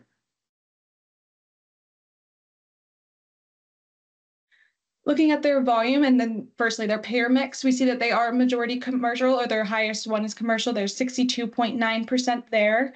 For traditional Medicare and Medicare Advantage, it's at 26.2%, and then almost 11% for Medicaid. Looking at the changes to volume or utilization, it looks like they are anticipating a decrease in Medicaid volume, but an increase in traditional Medicare, especially in Medicare Advantage at 21.3%, and an increase in commercial as well at 2.9%. Overall, Rutland requested an NPR of 6.1%. So according to their workbook, 4.6% of this will come from increased volume. Looking at their projected versus actual NPR, we see that commercial revenue projected in 2021 was underestimated. However, this difference is much less in 22 and 23. We see it's pretty close to that solid line. And then similarly for public payers, only in 22 did it seem like they really underestimated their public payer revenue. 21 and 23 seem about on par.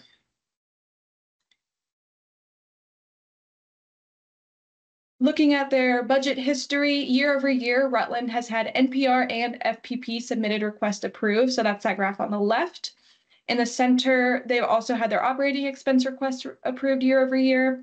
And finally, on the right, their requested and approved margin have been equal, but their actual margin has been lower than the approved margin with the exception of 2021.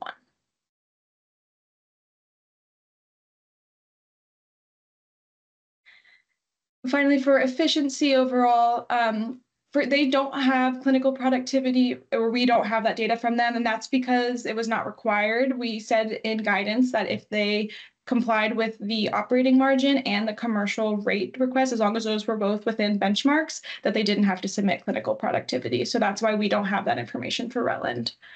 For cost, all comparator groups for the average inpatient costs per Medicare discharge from 2018 to 2022, they were above those. And that gap is increasing, so they seem to be becoming more expensive. For revenue, their NPR per discharge is higher than the Vermont median, but their compound annual growth rate is negative 0.14% from 2018 to 2022. Looking at their admin to clinical salary ratio, this varied a lot year to year. Sometimes they were notably higher and sometimes notably lower than the ratios in their comparison groups. But in 2022, which is the most recent year of data we have, they were at 20.2%, which was lower than their comparators. And then in direct patient care FTEs, they were higher than all of their comparator groups.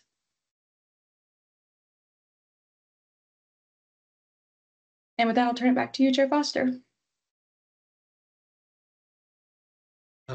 Thank you. I'll go ahead and make this motion recommended by the staff and then see if there's a second, and then we can have board discussion. So I move to approve RRMC's budget with modifications as follows. With fiscal year 25 NPR approved at a growth rate of not more than 5% over its fiscal year 24 approved budget, reduced from 6.1%, and a commensurate reduction in operating expenses. With fiscal year 25 commercial change in charge, negotiated rate growth capped at 2.8% over the fiscal year 24 approved commercial rate cap, with no commercial rate increase for any payer exceeding that amount. And 3, subject to all their standard budget conditions as approved by this board.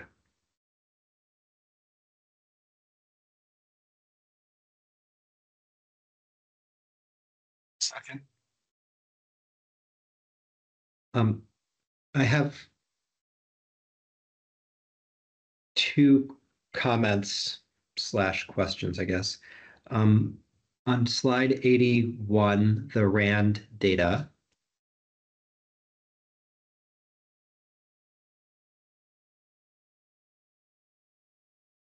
These are, I'm just clarifying it, but these are national deciles, not Vermont. So these are versus national, correct? Yeah, that's correct. Okay. And then these RAND 5.0 runs through fiscal year 22 data and does not include fiscal year 23? Yep, that's correct as well. So that fiscal year 23 17.4 increase that was approved by the board is not represented in this data, correct? Exactly, yeah. I'm going to ask that we send a follow-up to Rutland for the clinical productivity versus benchmark.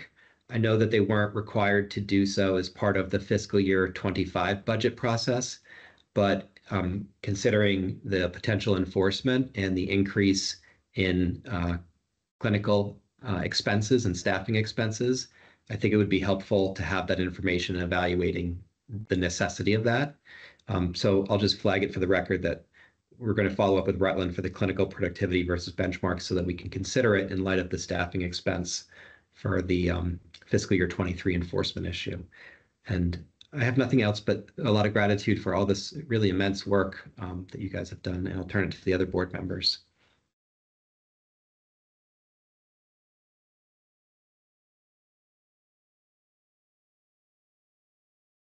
I guess my question is, so is the suggested motion language inclusive of enforcement, or did I miss that? No, so these are 2 separate matters that will necessitate, if enforcement action is taken for any hospital, will necessitate a separate enforcement order. So these are separate actions. The motion language here is specific to the board's determination for FY25 budget. The enforcement motions for any hospitals will further modify through reduction of commercial rate what the board determines for FY25, but those are going to be taken up separately and next. Thanks for the clarification.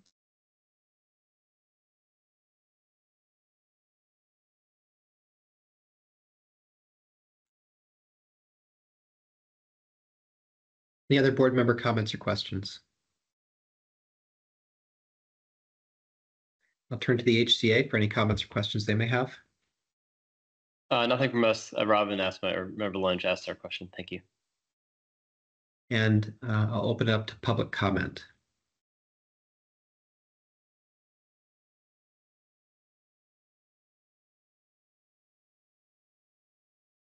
I hope I pronounced the name correctly, but I believe it's Mitchell Baruti.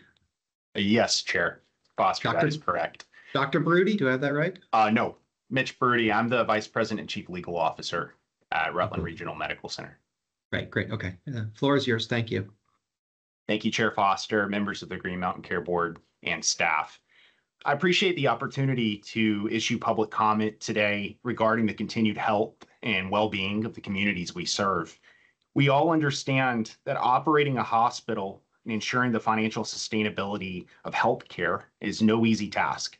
And I recognize that you, as members of the Green Mountain Care Board, face the difficult responsibility of balancing affordability with access to quality healthcare. And these are not easy decisions, but they're necessary. They also have wide-ranging consequences. When our hospitals succeed, it's not just about the financials, it's about the people, the patients, and the communities we serve.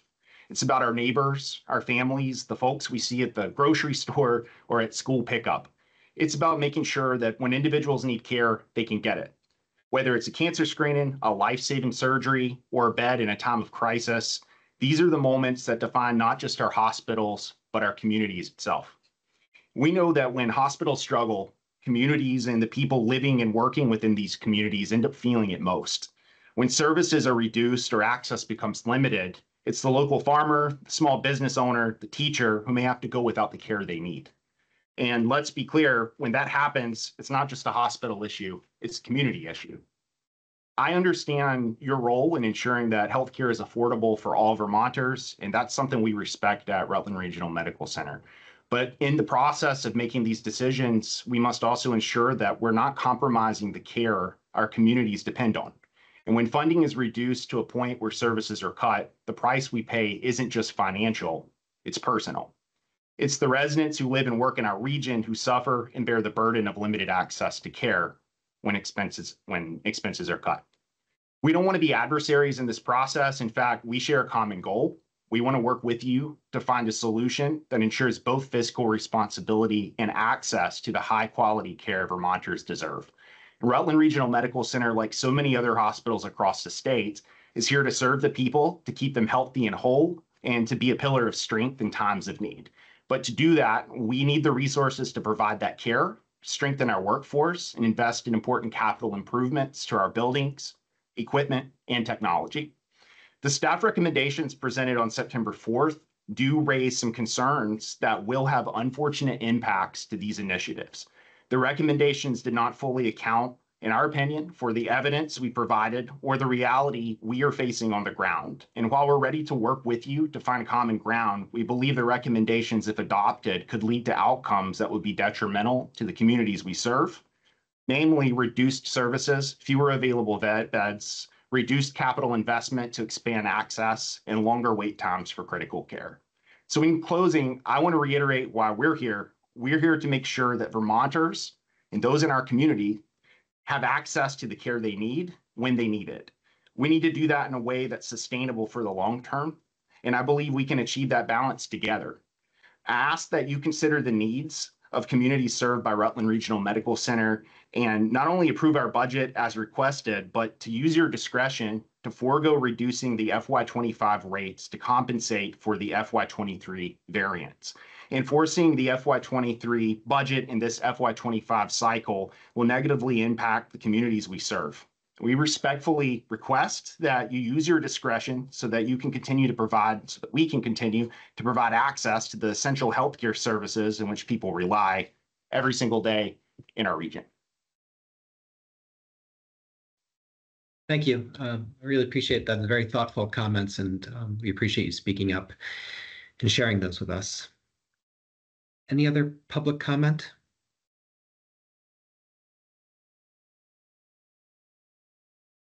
Okay.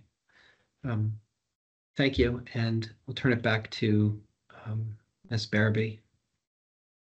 Thank you. Okay. Okay, so I'm just going to summarize. You've seen these, I think, way back in March, I believe, or just after. These are the Rutland's financials It's summarizing their FY23 performance. And so what you can see is that they came in at 4% over on revenue and 4% over on operating expense budget to actual. And so this means that for every dollar of revenue that they earned, they also overspent the budget at the same rate. You can see a summary of their operating margin over time through FY23. So this resulted in almost $8 million surplus, 7.4 million to be precise, though the net patient revenue was over by the 11 million that I showed you earlier. So again, the recommendation that we presented earlier this week was for partial enforcement, so 50% of the NPR over budget. I understand there was some confusion about how I presented this earlier. I want to be clear, there's no hold harmless on the first 1%. It's 50% of the NPR overage. Implemented through a downward adjustment to commercial rate. This is, again, not intended to be a penalty, but is to be kind of a true up to the unanticipated volume that Rutland saw relative to what they expected in FY23. Again, so the rationales here, the overage was primarily due to the unanticipated volume of patients coming in from out of the HSA. I just wanted to kind of suggest that the 50% is really based on what we understand to be possibly, the marginal cost of delivering care. So there probably are some expenses incurred as you are expanding access to care for additional patients, but we wouldn't expect it to be a dollar for dollar growth. According to MedPAC, efficient hospitals often have a cost structure where 70% of the costs are considered fixed, with 30% being variable. We propose 50%, which is conservative relative to this 70%, which would be if we were calling back the based on the MedPAC's recommendation. So I will pause there and turn it back to Chair Foster. Thank you. And I'll just note that I believe there's some additional information that came in. I saw it yesterday, maybe it was the day before, that's up on the website relating to some of the follow-up that the board had asked, and I'll just refer the public to that information that's relevant to this issue and motion. I will make the motion and see if there's a second, and then we can proceed. I move that we find that RRMC's performance differed substantially from its fiscal year 23 budget. And I'm sorry, I move that we find that RRMC's performance differed substantially from its fiscal year 23 budget. I move to deny Rutland Regional Medical Center's application for retroactive adjustment of its fiscal year 23 budget, and move to enforce this violation by reducing the fiscal year 25 commercial change in charge and negotiated rate growth cap from 2.8% over the fiscal year 24 approved commercial rate cap to 0.8% under the fiscal year 24 approved commercial rate cap, with no commercial rate increase for any payer exceeding that amount.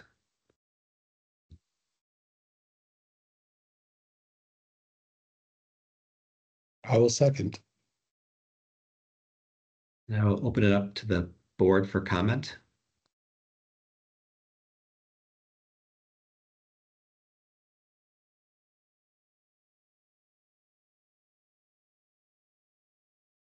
And I will turn to the HCA for any comment they have. Nothing from us. Thank you. And I'll open it up to the public for public comment.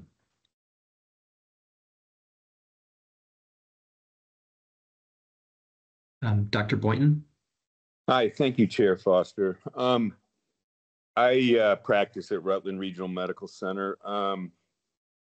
We don't really have an ability to restrict volume. So patients that seek care at our medical center, I believe, deserve to receive that care. I was just told that the overage in terms of revenue was essentially equal to the overage in terms of expense. When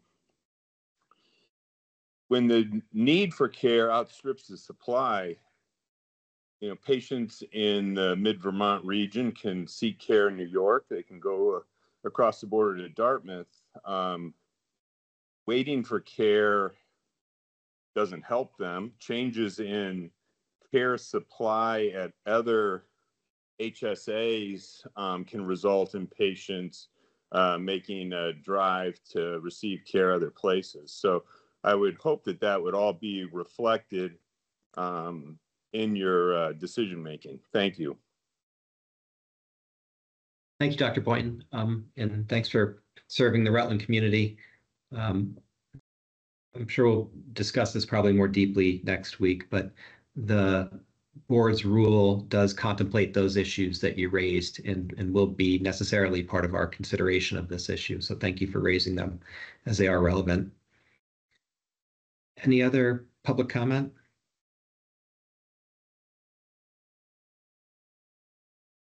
Okay.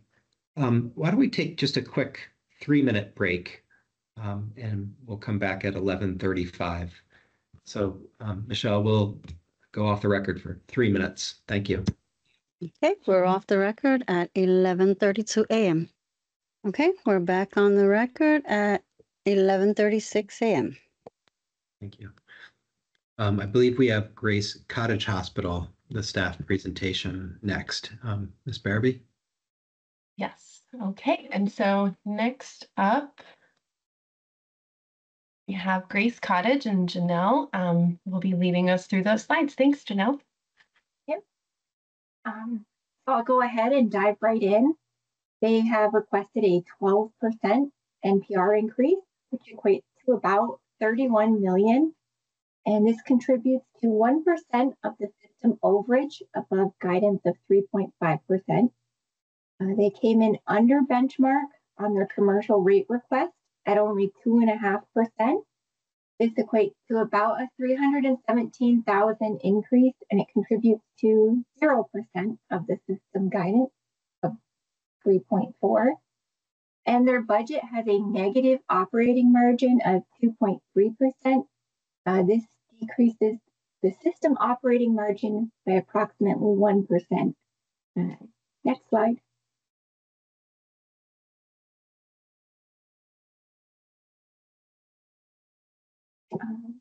So they have two core reasons as to why their NPR is justified coming in over benchmark. So they need to make process improvements with their rural health clinic. Grace Cottage has requested a higher NPR in part to account for the goal of increased productivity and process improvements within their rural health clinic. They argue that the NPR jump would not incur additional expenses, and they need to add 1 FTE physical therapist. They have hired an additional provider to increase access to outpatient physical therapy. And they justify a negative operating margin because they can rely on donations.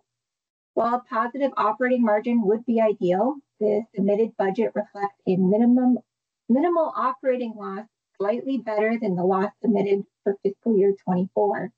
The overall positive total margin is attributed to contributions by our generous supporters, with larger amounts in fiscal year 25 at the beginning phase of the new clinical building project. And next slide.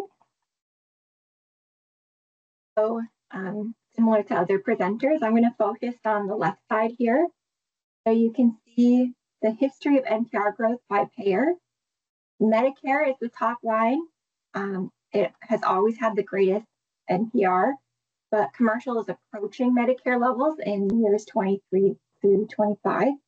And then Medicaid has slowly increased, but at a much lower rate. And we can go to the next slide.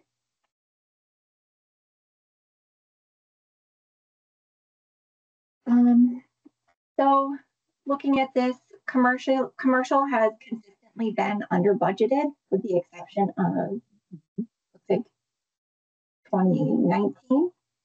Medicaid has been over budgeted up until fiscal year 20 and under budget for 21 and beyond. And then Medicare has consistently been over budgeted.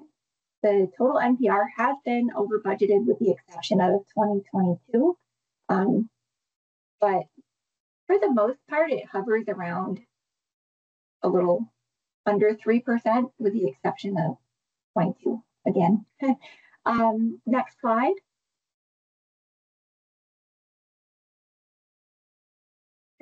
So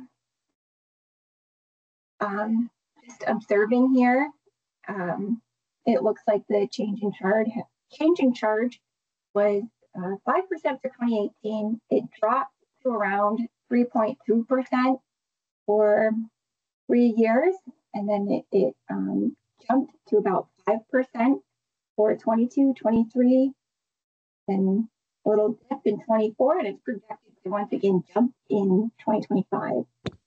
My apologies for interrupting, Mr. Chair. I am having a little bit of a problem with Miss Janelle coming across clearly for me. I don't know if anybody else is.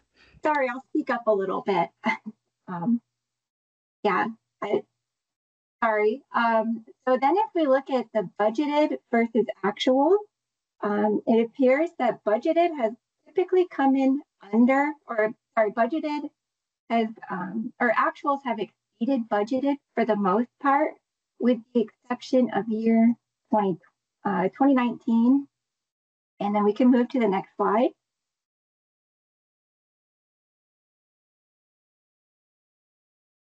So here we look at the expenses, just like the other hospitals. So if we can look, typically expense year-over-year increase has been a little bit over the Vermont average, with the exception of 2025.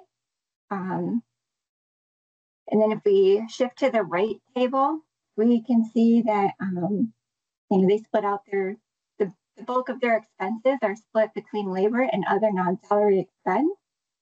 In their narrative, they call out the continued use of contracted labor in nursing, diagnostic imaging, and physical therapy. However, at a lower number in nursing, the area with the highest number of contracted labor. In the table below, you can see typically labor expense has been over budgeted, excluding 2022, while other non-salary expense has been under budgeted.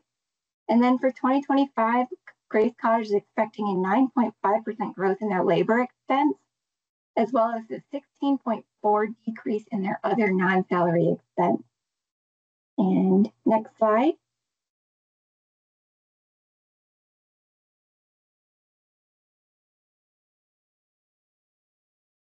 So here I'll just read some of the call outs from the narrative.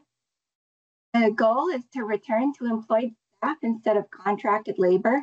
The 25 budget includes continued use of contracted labor in nursing, similar to what I read earlier, diagnostic imaging and physical therapy, however, at a lower number. And then one additional FTE is needed in physical therapy department due to increased demand and improved efficiency in the rural health clinic, and will allow additional patient encounters with no additional staff. Next slide.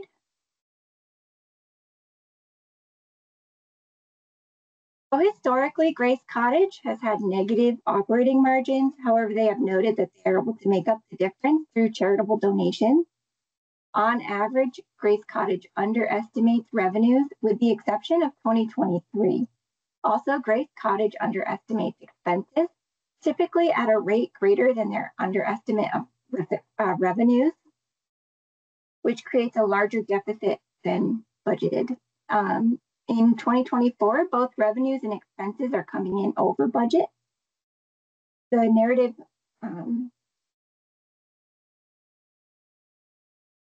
the narrative speaks to continued increased demand for services, including outpatient physical therapy and primary care. And they're budgeting an increase in utilization in both areas for fiscal year 25. And we can move to the next slide. So operating margins for Grace are typically negative. Total margins have been negative for 2022, 2023, but it's projected positive for 2024.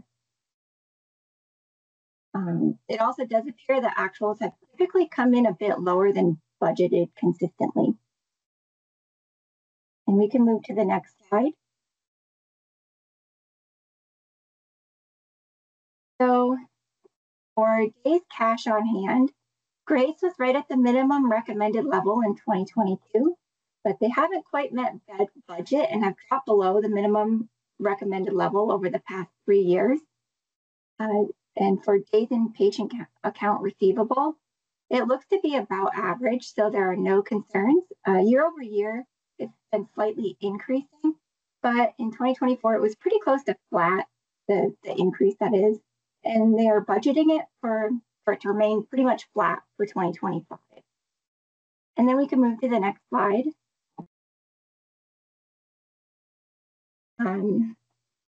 So Grace Cottage does not have unrestricted funded depreciation on the balance sheet, so there's only one graph here. Again, we want to see a ratio of at least 1, which Grace Cottage has maintained. Though it has been trending downward and projected for fiscal year 24 is only slightly above 1, they are projecting a slight increase for 2025. And while this is good, the lack of funded depreciation may be a concern, especially if the age of plant is high. And next slide. So speaking of age of plant, it's hovering right around the 75th percentile, but could be helpful to have some of that unrestricted funded depreciation. For capital expenses, Grace Cottage is primarily focused on IT improvements and the construction of their new rural health clinic. And next slide.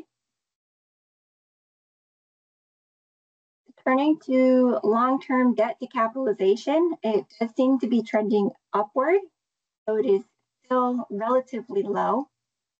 And then for the debt service coverage ratio, we see that they have not hit the standard minimum ratio for lenders for a few years now. And since Grace Cottage has had negative operating margins historically, their income wouldn't be able to cover debt obligations. In 2025, they're hoping to budget some positive margin. And next slide.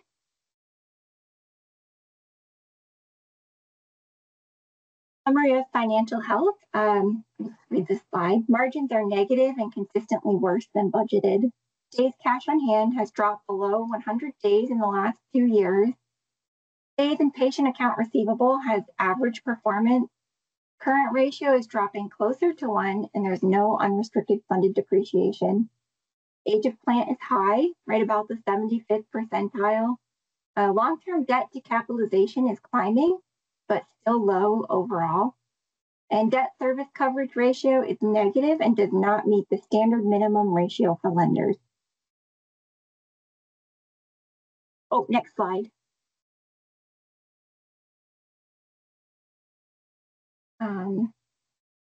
Grace Cottage performs too few inpatient services to have their inpatient numbers included. So there are only outpatient numbers. They seem average to high as Vermont overall has high outpatient prices. The lower relative price compared to standardized price indicates Grace may be reimbursed better for Medicare patients, which is pretty common for critical access hospitals. And next slide.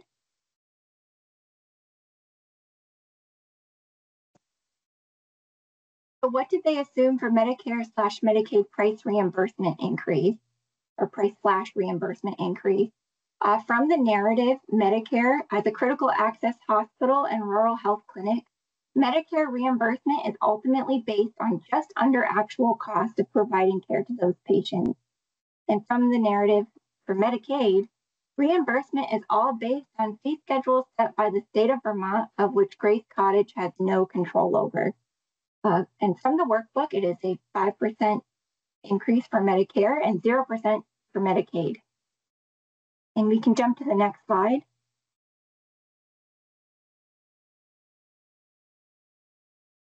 Okay, so Grace Cottage has requested an NPR increase of 12% according to their workbook. 6% will come from increased volume.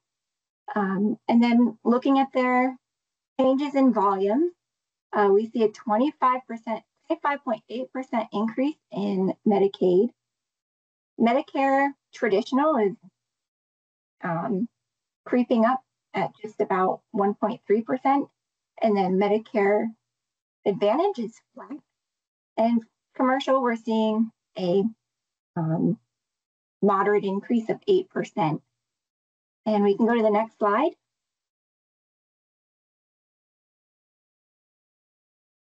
So commercial projected versus actual NPR has been pretty spot on. So kudos to your modeling. Public payers are projected a bit high compared to actuals. 2022 was pretty close, but 2023 actuals dropped when Grace Cottage was projecting a bit of an increase. We can jump to the next slide. Year over year, Grace Cottage has had NPR submitted request reduced in 2020, 2021, and in 2022, 23, and 24, they were approved. Historically, NPR has come in lower than budgeted, with the exception of 2022.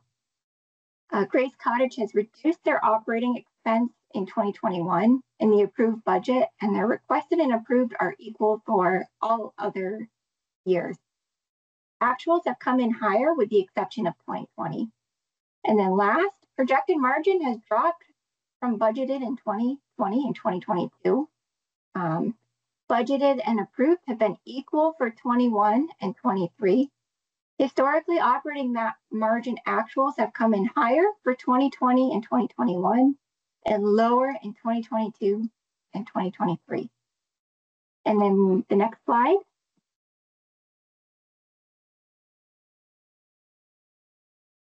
So this is just to convey that Grace Cottage is unique in sharing an HS health service area with another hospital. However, Brattleboro is an acute care hospital. Grace Cottage is critical access, meaning they treat a smaller rural community that would otherwise go underserved. And we can move to the next slide.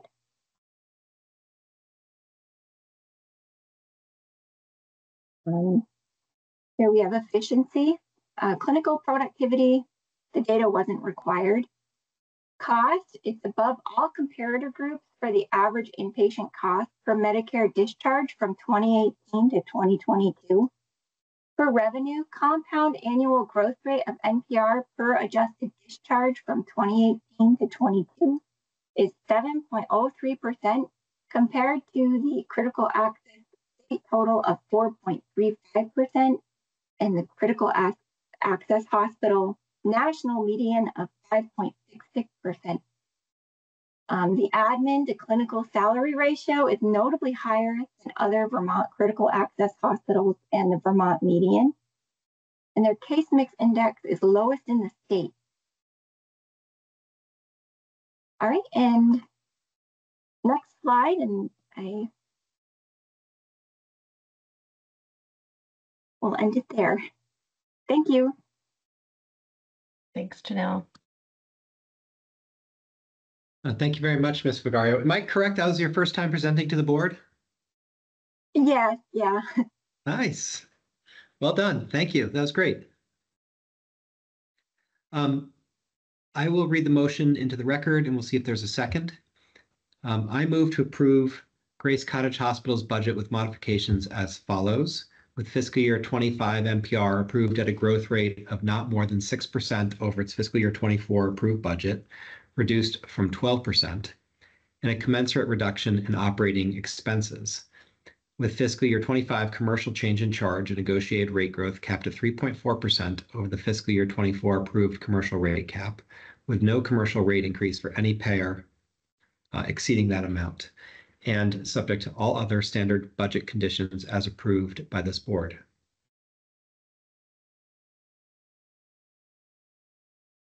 A second. Board member questions or comments?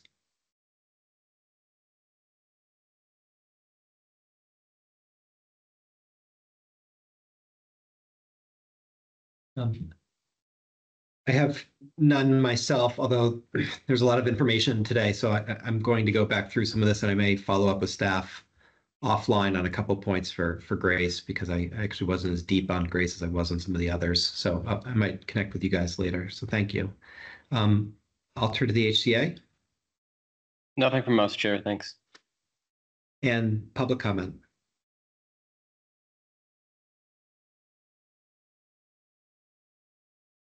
Okay, seeing none. I just want to check the time in our schedule. We have Gifford, North Country, and Mount Scottney. Ms. Bearby, how long would your team like to go? I think we'll need to take a lunch break. We're not going to finish all these before a reasonable lunch break. Do you want to do another one and then come back? We can do, yeah, let's do one more and then we can take a break. Does that sound okay for folks? Yeah, that sounds good. Okay. I think we have Gifford was the next presentation from staff. Yes. I believe Noah is going to lead us on that one. So I will turn it over to Noah. Thanks, Janelle. That is correct. I want to say, I think Noah and Emma are also first time. So we have a lot of new faces and I'm just thankful for all of their help getting through this massive deck. But I'm going to correct you, Ms. Bearby, second time, because I believe Emma and Noah presented on Wednesday with public. Technically, yes. Yes, that's right. They read public comments. Thank you. Okay. But they were acting as others. So this is their first time as themselves. Yeah, whole team of rookies. All right, thank you.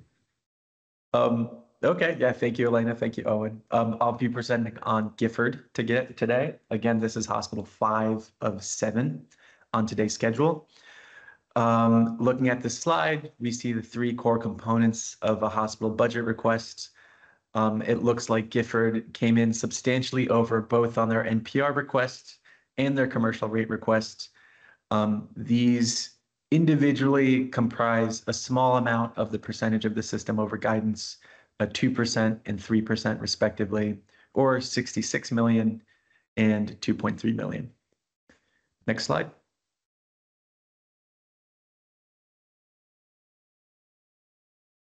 So again, Gifford justified their requests with 3 core justifications. These are not comprehensive. They were lifted from their budget narrative and from the budget hearing. The first is that they need to meet their debt covenants, that they have somewhat poor financial health.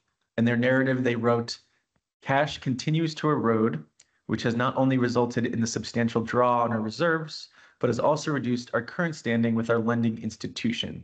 If current trends continued, Gifford risks returning to technical default on our bond.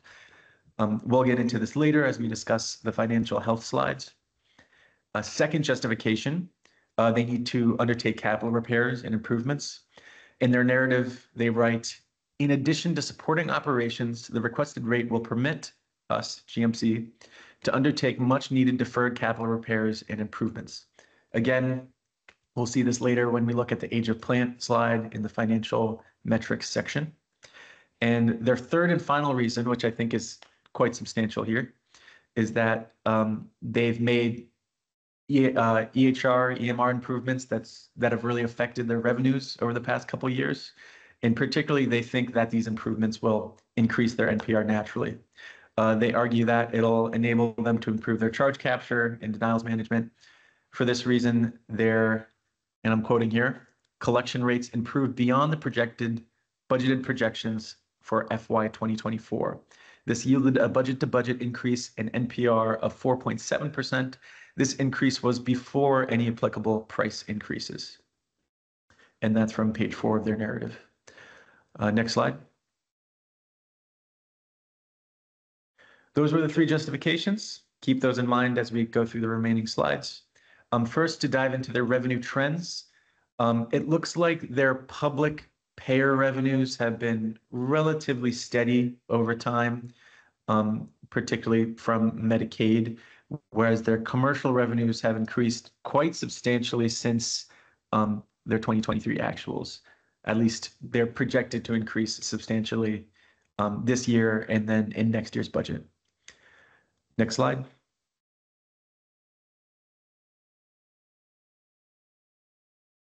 Again, this can be a bit confusing with the colors, but as a reminder, the red negative values convey when actuals were under what was budgeted.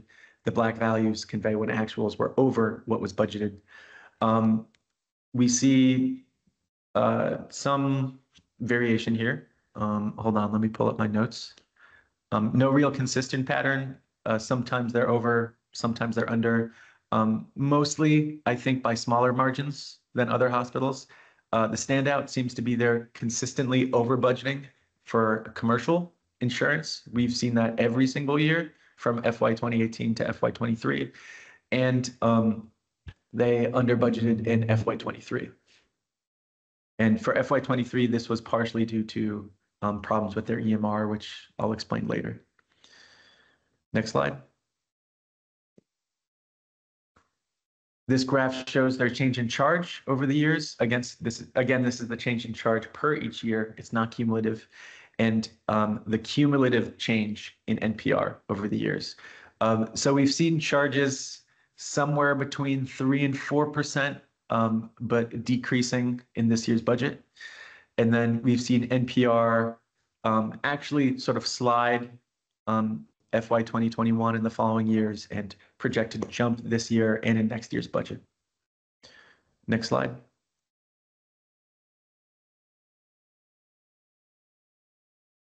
Delving into their expense trends. It looks like their year-over-year expense growth has been lower than the Vermont average consistently year over year. If we go to the right and we try to break down their expenses, they provided a good amount of detail here. Again, to answer Dr. Merman's question from earlier, hospitals report in slightly different ways, but you can sort of distinguish these general trends. Their labor expenses have increased substantially since 2023 and are projected to increase, well, about 6%. Again, this aligns with a system-wide trend generally as hospitals are extending more benefits to their staff and trying to hire full-time staff to replace travelers and contracted labor. Next slide.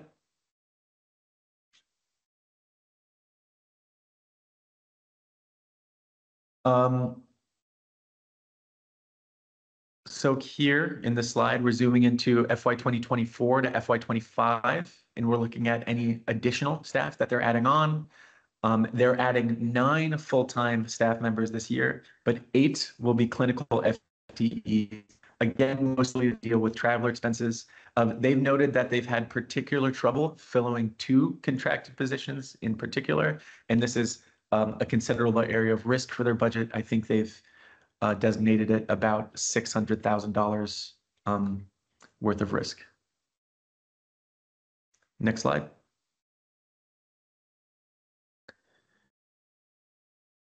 This displays their operating margins. They've suffered for a variety of reasons. The key reason was the implementation of their new EMR system, which was slow going and difficult for a variety of reasons, and substantially depleted their potential revenues.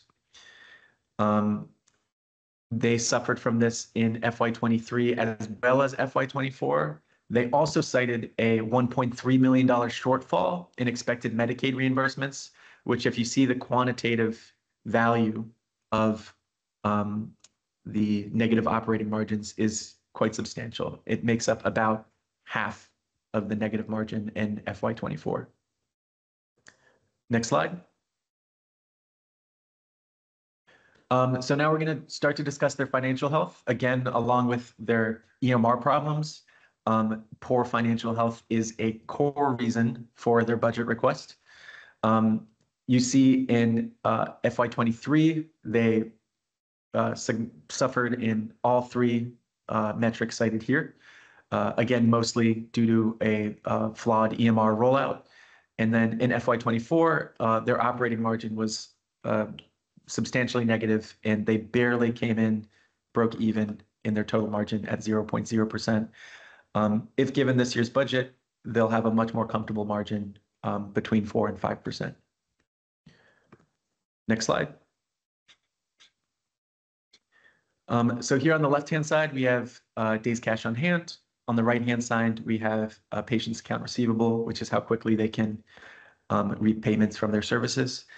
On the left, we say days cash on hand depleting rather quickly. It's almost below the minimum recommended level. That's from a high of about 3 times that just a couple of years ago. And the PAR used to be quite poor, but like other hospitals, is improving pretty quickly. And I suspect the EMR might have something to play with that, but I'm not quite sure. Next slide.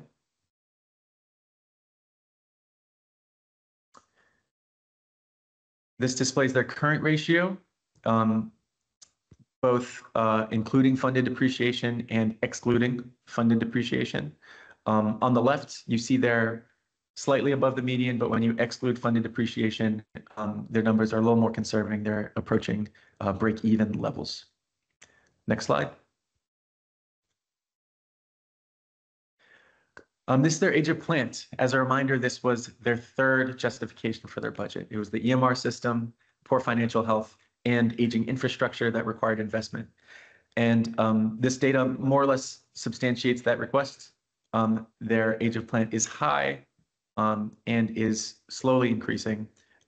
It's above the 75th percentile, which is 14.63 years. Next slide.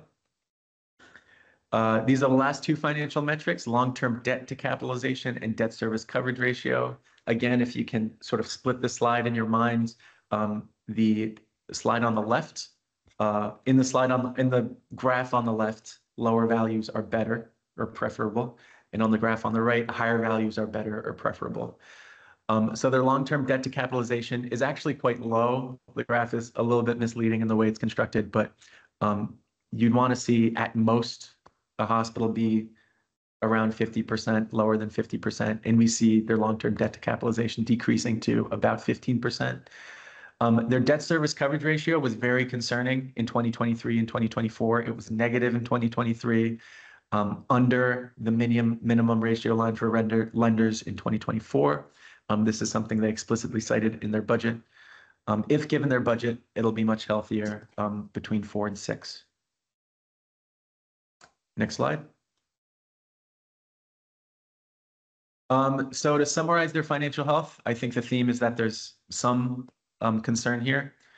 In their margins, they've really struggled in FY23 and FY 2024. Their days cash on hand has dropped significantly since 2022. Their age of plant is above the 75th percentile. Their infrastructure is on the older end of the spectrum. Their PAR has improved from poor to average, which is promising. Current ratio is typically above 1 with unrestricted fund depreciation. Long-term debt to capitalization, low, nothing to be concerned about. And debt service coverage ratio, with the exception of 2023 and 2024, is quite high, but they were in a treacherous territory there for a couple of years. Next slide. Okay, so going into RAND prices, again, should be familiar for the board. We'll start on the right side, which is the best metric of their aggregate price level.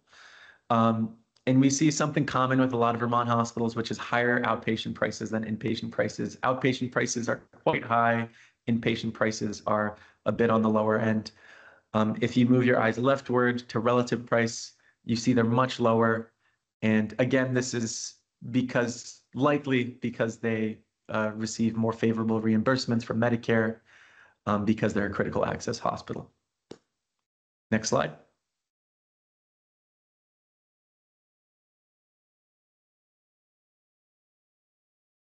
Okay, now to discuss their budget assumptions. Again, they didn't specify a Medicare assumption in their narrative, but from their workbook, we lifted that they're expecting a 0% rate increase from Medicare and a 0% rate increase from Medicaid. Again, that's from the data that they submitted us, and we've worked over with them in their workbook. Next slide. On their volume assumptions, on the left, you see payer mix. This hospital is mostly earns its revenues from commercial payers, around 61%. A smaller amount from Medicare, about 33%, and a very small amount from Medicaid, only about 6%. On the right, you see some interesting data, which suggests they're projecting their volume to decrease quite substantially this year, particularly among Medicare patients, and only a slight increase in commercial payments. And this, all else equal, would have a depressing effect on their NPR. So reading from the bottom of the slide, Gifford requested an NPR increase of 8.2%. According to their workbook, a negative amount would actually come from increased volume. Next slide. This is projected to actual commercial and public payer revenue. Again, take this data with a big grain of salt. It's from several years ago, 2023, we made the adjustment. There's a little point of concern here, which is in underestimation of public payer revenue, which would lead to an over request of a commercial rate increase. But again, there's not enough here to draw a strong conclusion to that fact. Just a point for concern and something to think about going forward. Next slide.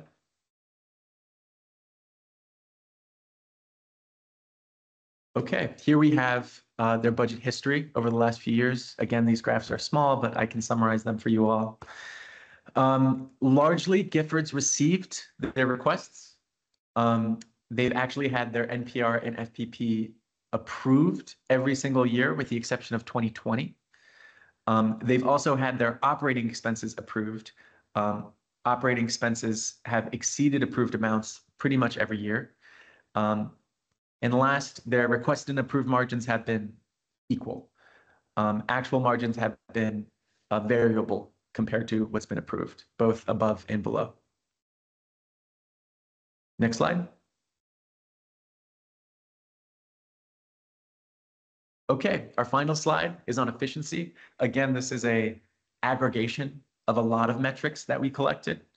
The first metric, clinical productivity, is from the hospital itself.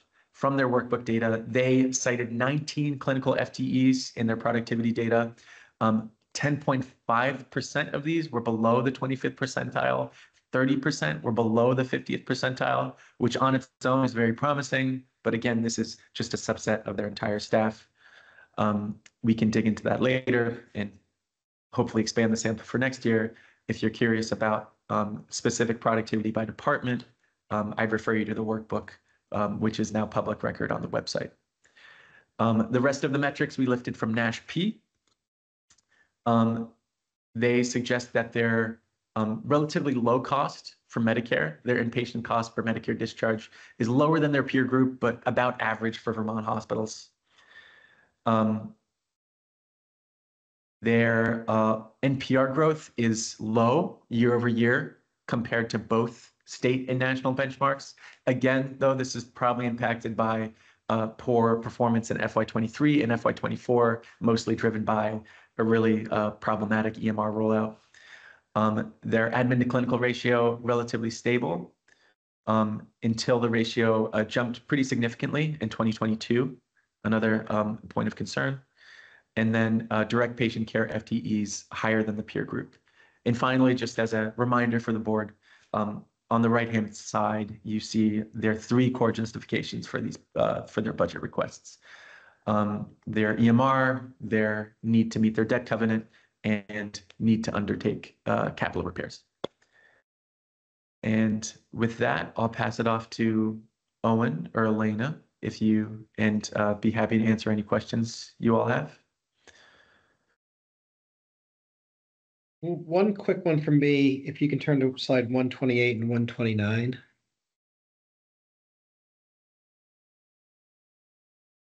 And this is something that we can discuss later, but I just wanted to flag it. So the utilization, so the rate increase request is 6.8% for Gifford, and they're anticipating a negative 5.3% impact to NPR based on utilization. Am I understanding that correct? Yes. Yes. All right, we can do the math later, but I'd be curious if that math works.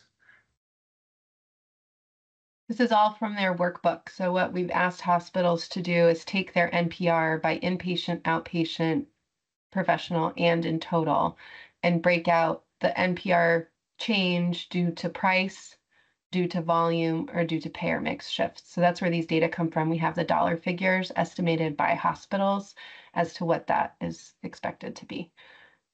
So that's all on the web, but we're happy to pull it up if that's useful. No, that's fine. So this is Gifford's data, though. This is, yes, this is hospital reported data. Okay, can you go back to the motion slide?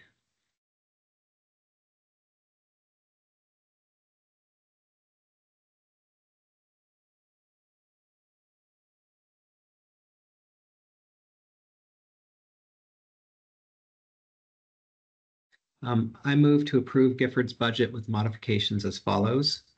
With fiscal year 25 NPR approved at a growth rate of not more than 3.5% over its fiscal year 24 approved budget, reduced from 8.2%, and a commensurate reduction in operating expenses.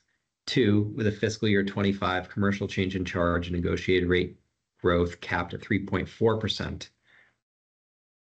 Over the fiscal year 24 approved commercial rate cap reduced from 6.8%, with no commercial rate increase for any payer exceeding that amount, and subject to all other standard budget conditions as approved by this board. I'll second. And any other board member comment or questions for staff?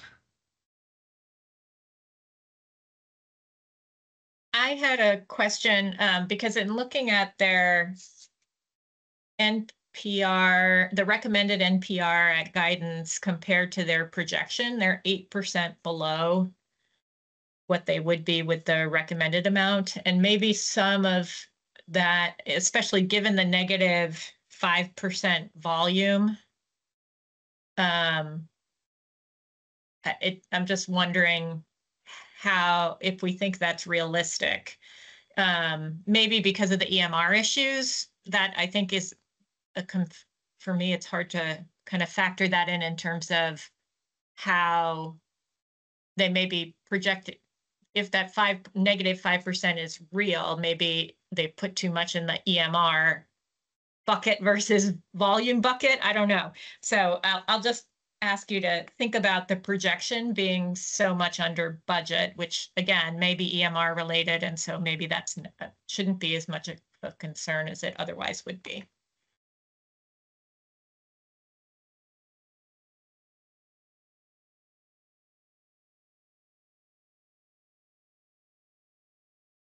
This is Tom. I'm also having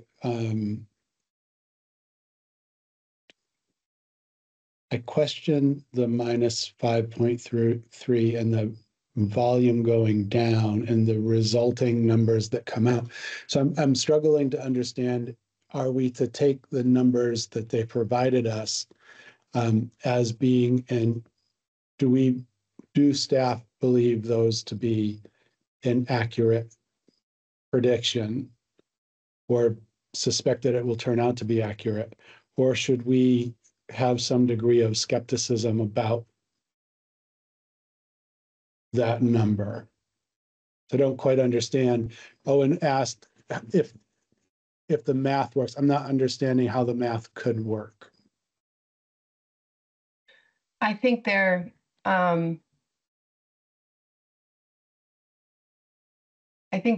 we'd have to go through the workbook in detail for me to explain that, but there is math and it's there and we can walk through that. I think that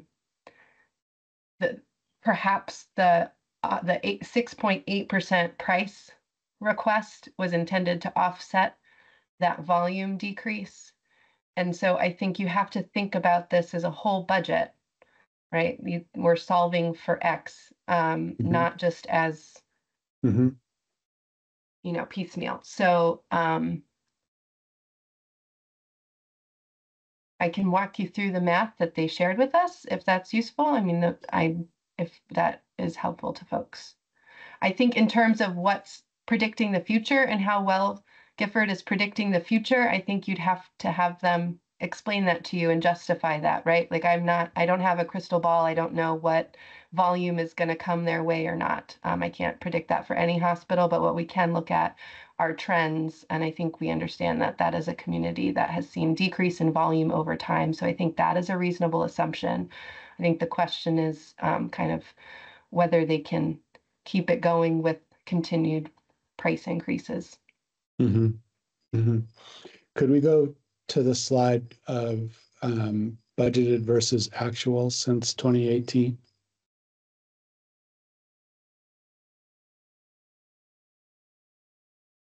Can you tell me what number?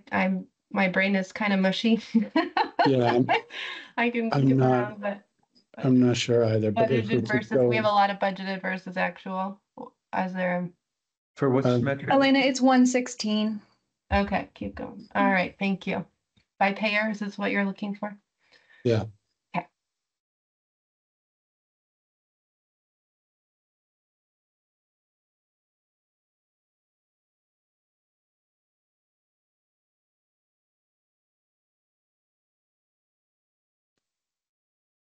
And it looks like they're, whether it's red or black, the percent that they are over or under is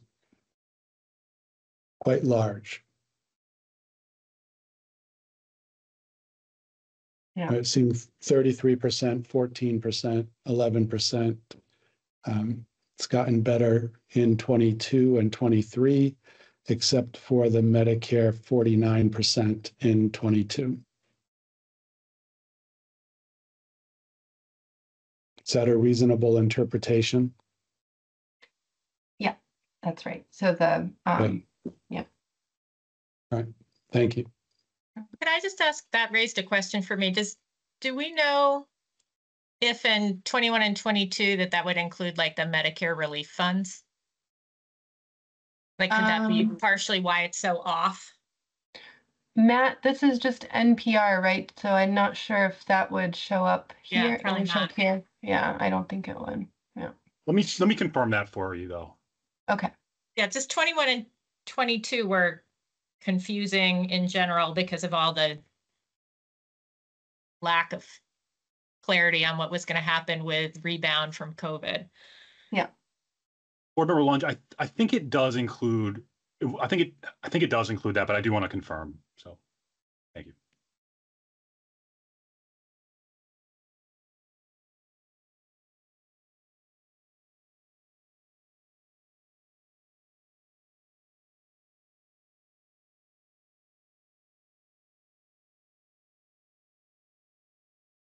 Any other board member question or comment? Can I just, Robin, I just want to clarify, understand what you were asking earlier, is that you're saying that the projected actuals are 8% below budget for the current fiscal year?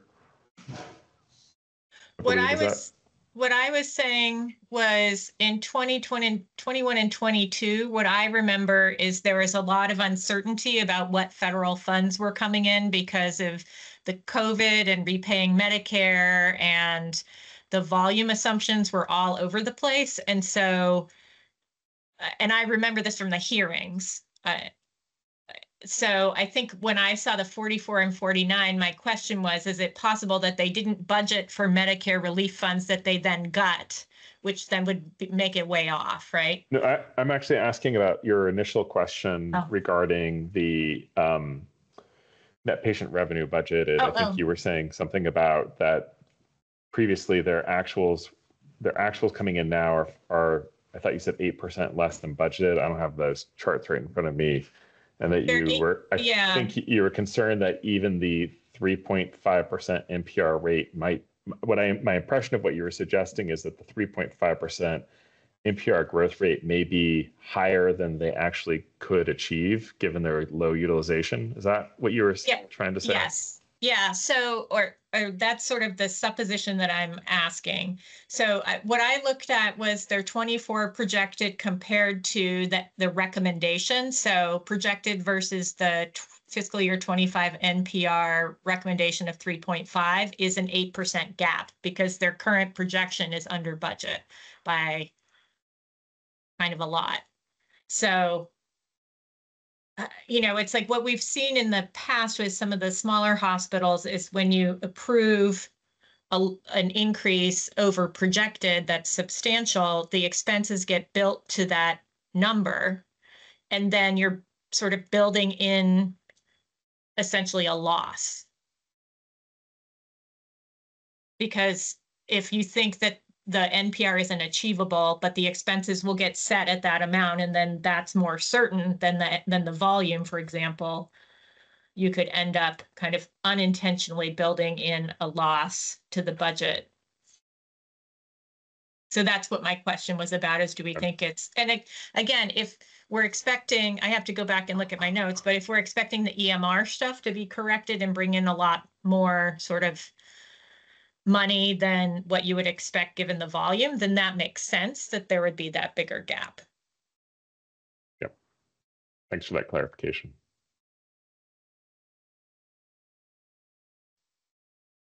Certainly, hopefully, the executive team and board of the hospital would flag and address that kind of issue. Any other board member questions or comments? Healthcare advocate? Nothing from us, thanks. Okay, and I'll open up to public comment via raise the hand. Ms. Holland? Hello, thank you. First of all, let me introduce myself. I'm Cheyenne Holland. I'm the new CFO at Gifford Healthcare, and this marks the last day of my 3rd week on the job. So welcome. I am not, for those of you who don't know me, I'm not new to Vermont Healthcare. I was at Central Vermont for 18 years, 11 as their CFO. And the last 6 years I've spent doing healthcare, financial and operational performance improvement consulting nationally. And I've returned to my roots to come back to Gifford and had a few things I wanted to address the board. I was not involved in the detailed submission of the budget, so cannot speak to the details behind it, but I wanted to speak to my initial assessment of Gifford and their budgetary needs. I think in their presentation, Dan and the interim CFO, Bill, spoke to the fact that Gifford Healthcare comprises of Gifford Medical Center, the hospital, which is under purview of this committee and of this board and review. It also has Gifford Healthcare, which is the parent and the federally qualified health center, and Gifford Retirement Community, which includes long-term care and an independent living facility. These entities combined constitute the Gifford Obligated Group for debt purposes. So we look at them in its entirety, not in each individual entity for debt purposes. On a consolidated basis, in fiscal year 23, Gifford Healthcare ended the year with an operating loss of $14 million. As a result, we had a technical default with our debt, and we are currently operating under a debt covenant waiver with our debt holders. We must meet our original debt covenants by the end of fiscal year 24 and must have a budget in place to ensure compliance in fiscal year 25. We are currently projecting as a system as a whole through the end of July 31st, we're projecting out to the year end of a $5.5 million loss in 24. And essentially our budget is break even for fiscal year 25. With the hospital, with some components having a little bit better performance and some having a little worse performance. The two covenants that we failed at the end of 24, end of 23 that are under watch are our debt service coverage ratio, which in 24 was negative, and we are projecting to meet our covenant. The covenant is 1.4, and we are projecting on a consolidated basis of achieving 1.7. However, the one that's of concern is our days cash on hand. Our days cash on hand covenant is 75 days, and on a combined basis, as of July 31st, we are currently at 70. We anticipate meeting our covenant at year end, and with an EMR conversion, we know, and we've seen other hospitals, and we've seen this, and I've seen this nationally, that AR slows down, cash gets tied up, and then as things process, it starts to relieve. We also received extraordinary financial, the EFR extraordinary financial relief for our long-term care facility. We were just awarded that, and we expect cash to come in for that in September. And so between the two, with days cash on hand, AR performing better than when we first went live on the EMR, and that relief fund, we expect to hit our debt covenant. So we will not be in a default in 24, but we are under watch. We were unable, because of this, we're unable, you know, I watched the presentation. We have low debt, you know, debt to capitalization. Because of our performance, we're unable to secure a line of credit to help us through our EMR conversion and when cash was dried up. And we had to really look and release a lot of our financial and cash reserves. Looking at the data that staff has provided and looking at, as I said, this is only week 3, so this is gulping from a fire hose at this point, but Gifford has shown a history of making very modest requests and staying within the board's budgeted guidance. We're currently in a stabilization mode post EMR and post loss. We're pulling many levers across our organization in order to make the necessary improvements, including looking for other funding sources, you know, within the long-term care, such as the EFRs, the FQHC, looking for grant funding, any funding source available, we are looking to, so it's not all going to fall on to the burden of the ratepayers. We're looking to also expand access in the primary care in our FQHC, make sure our schedules are where they need to be, and we are looking at expense control across the organization in all areas. Our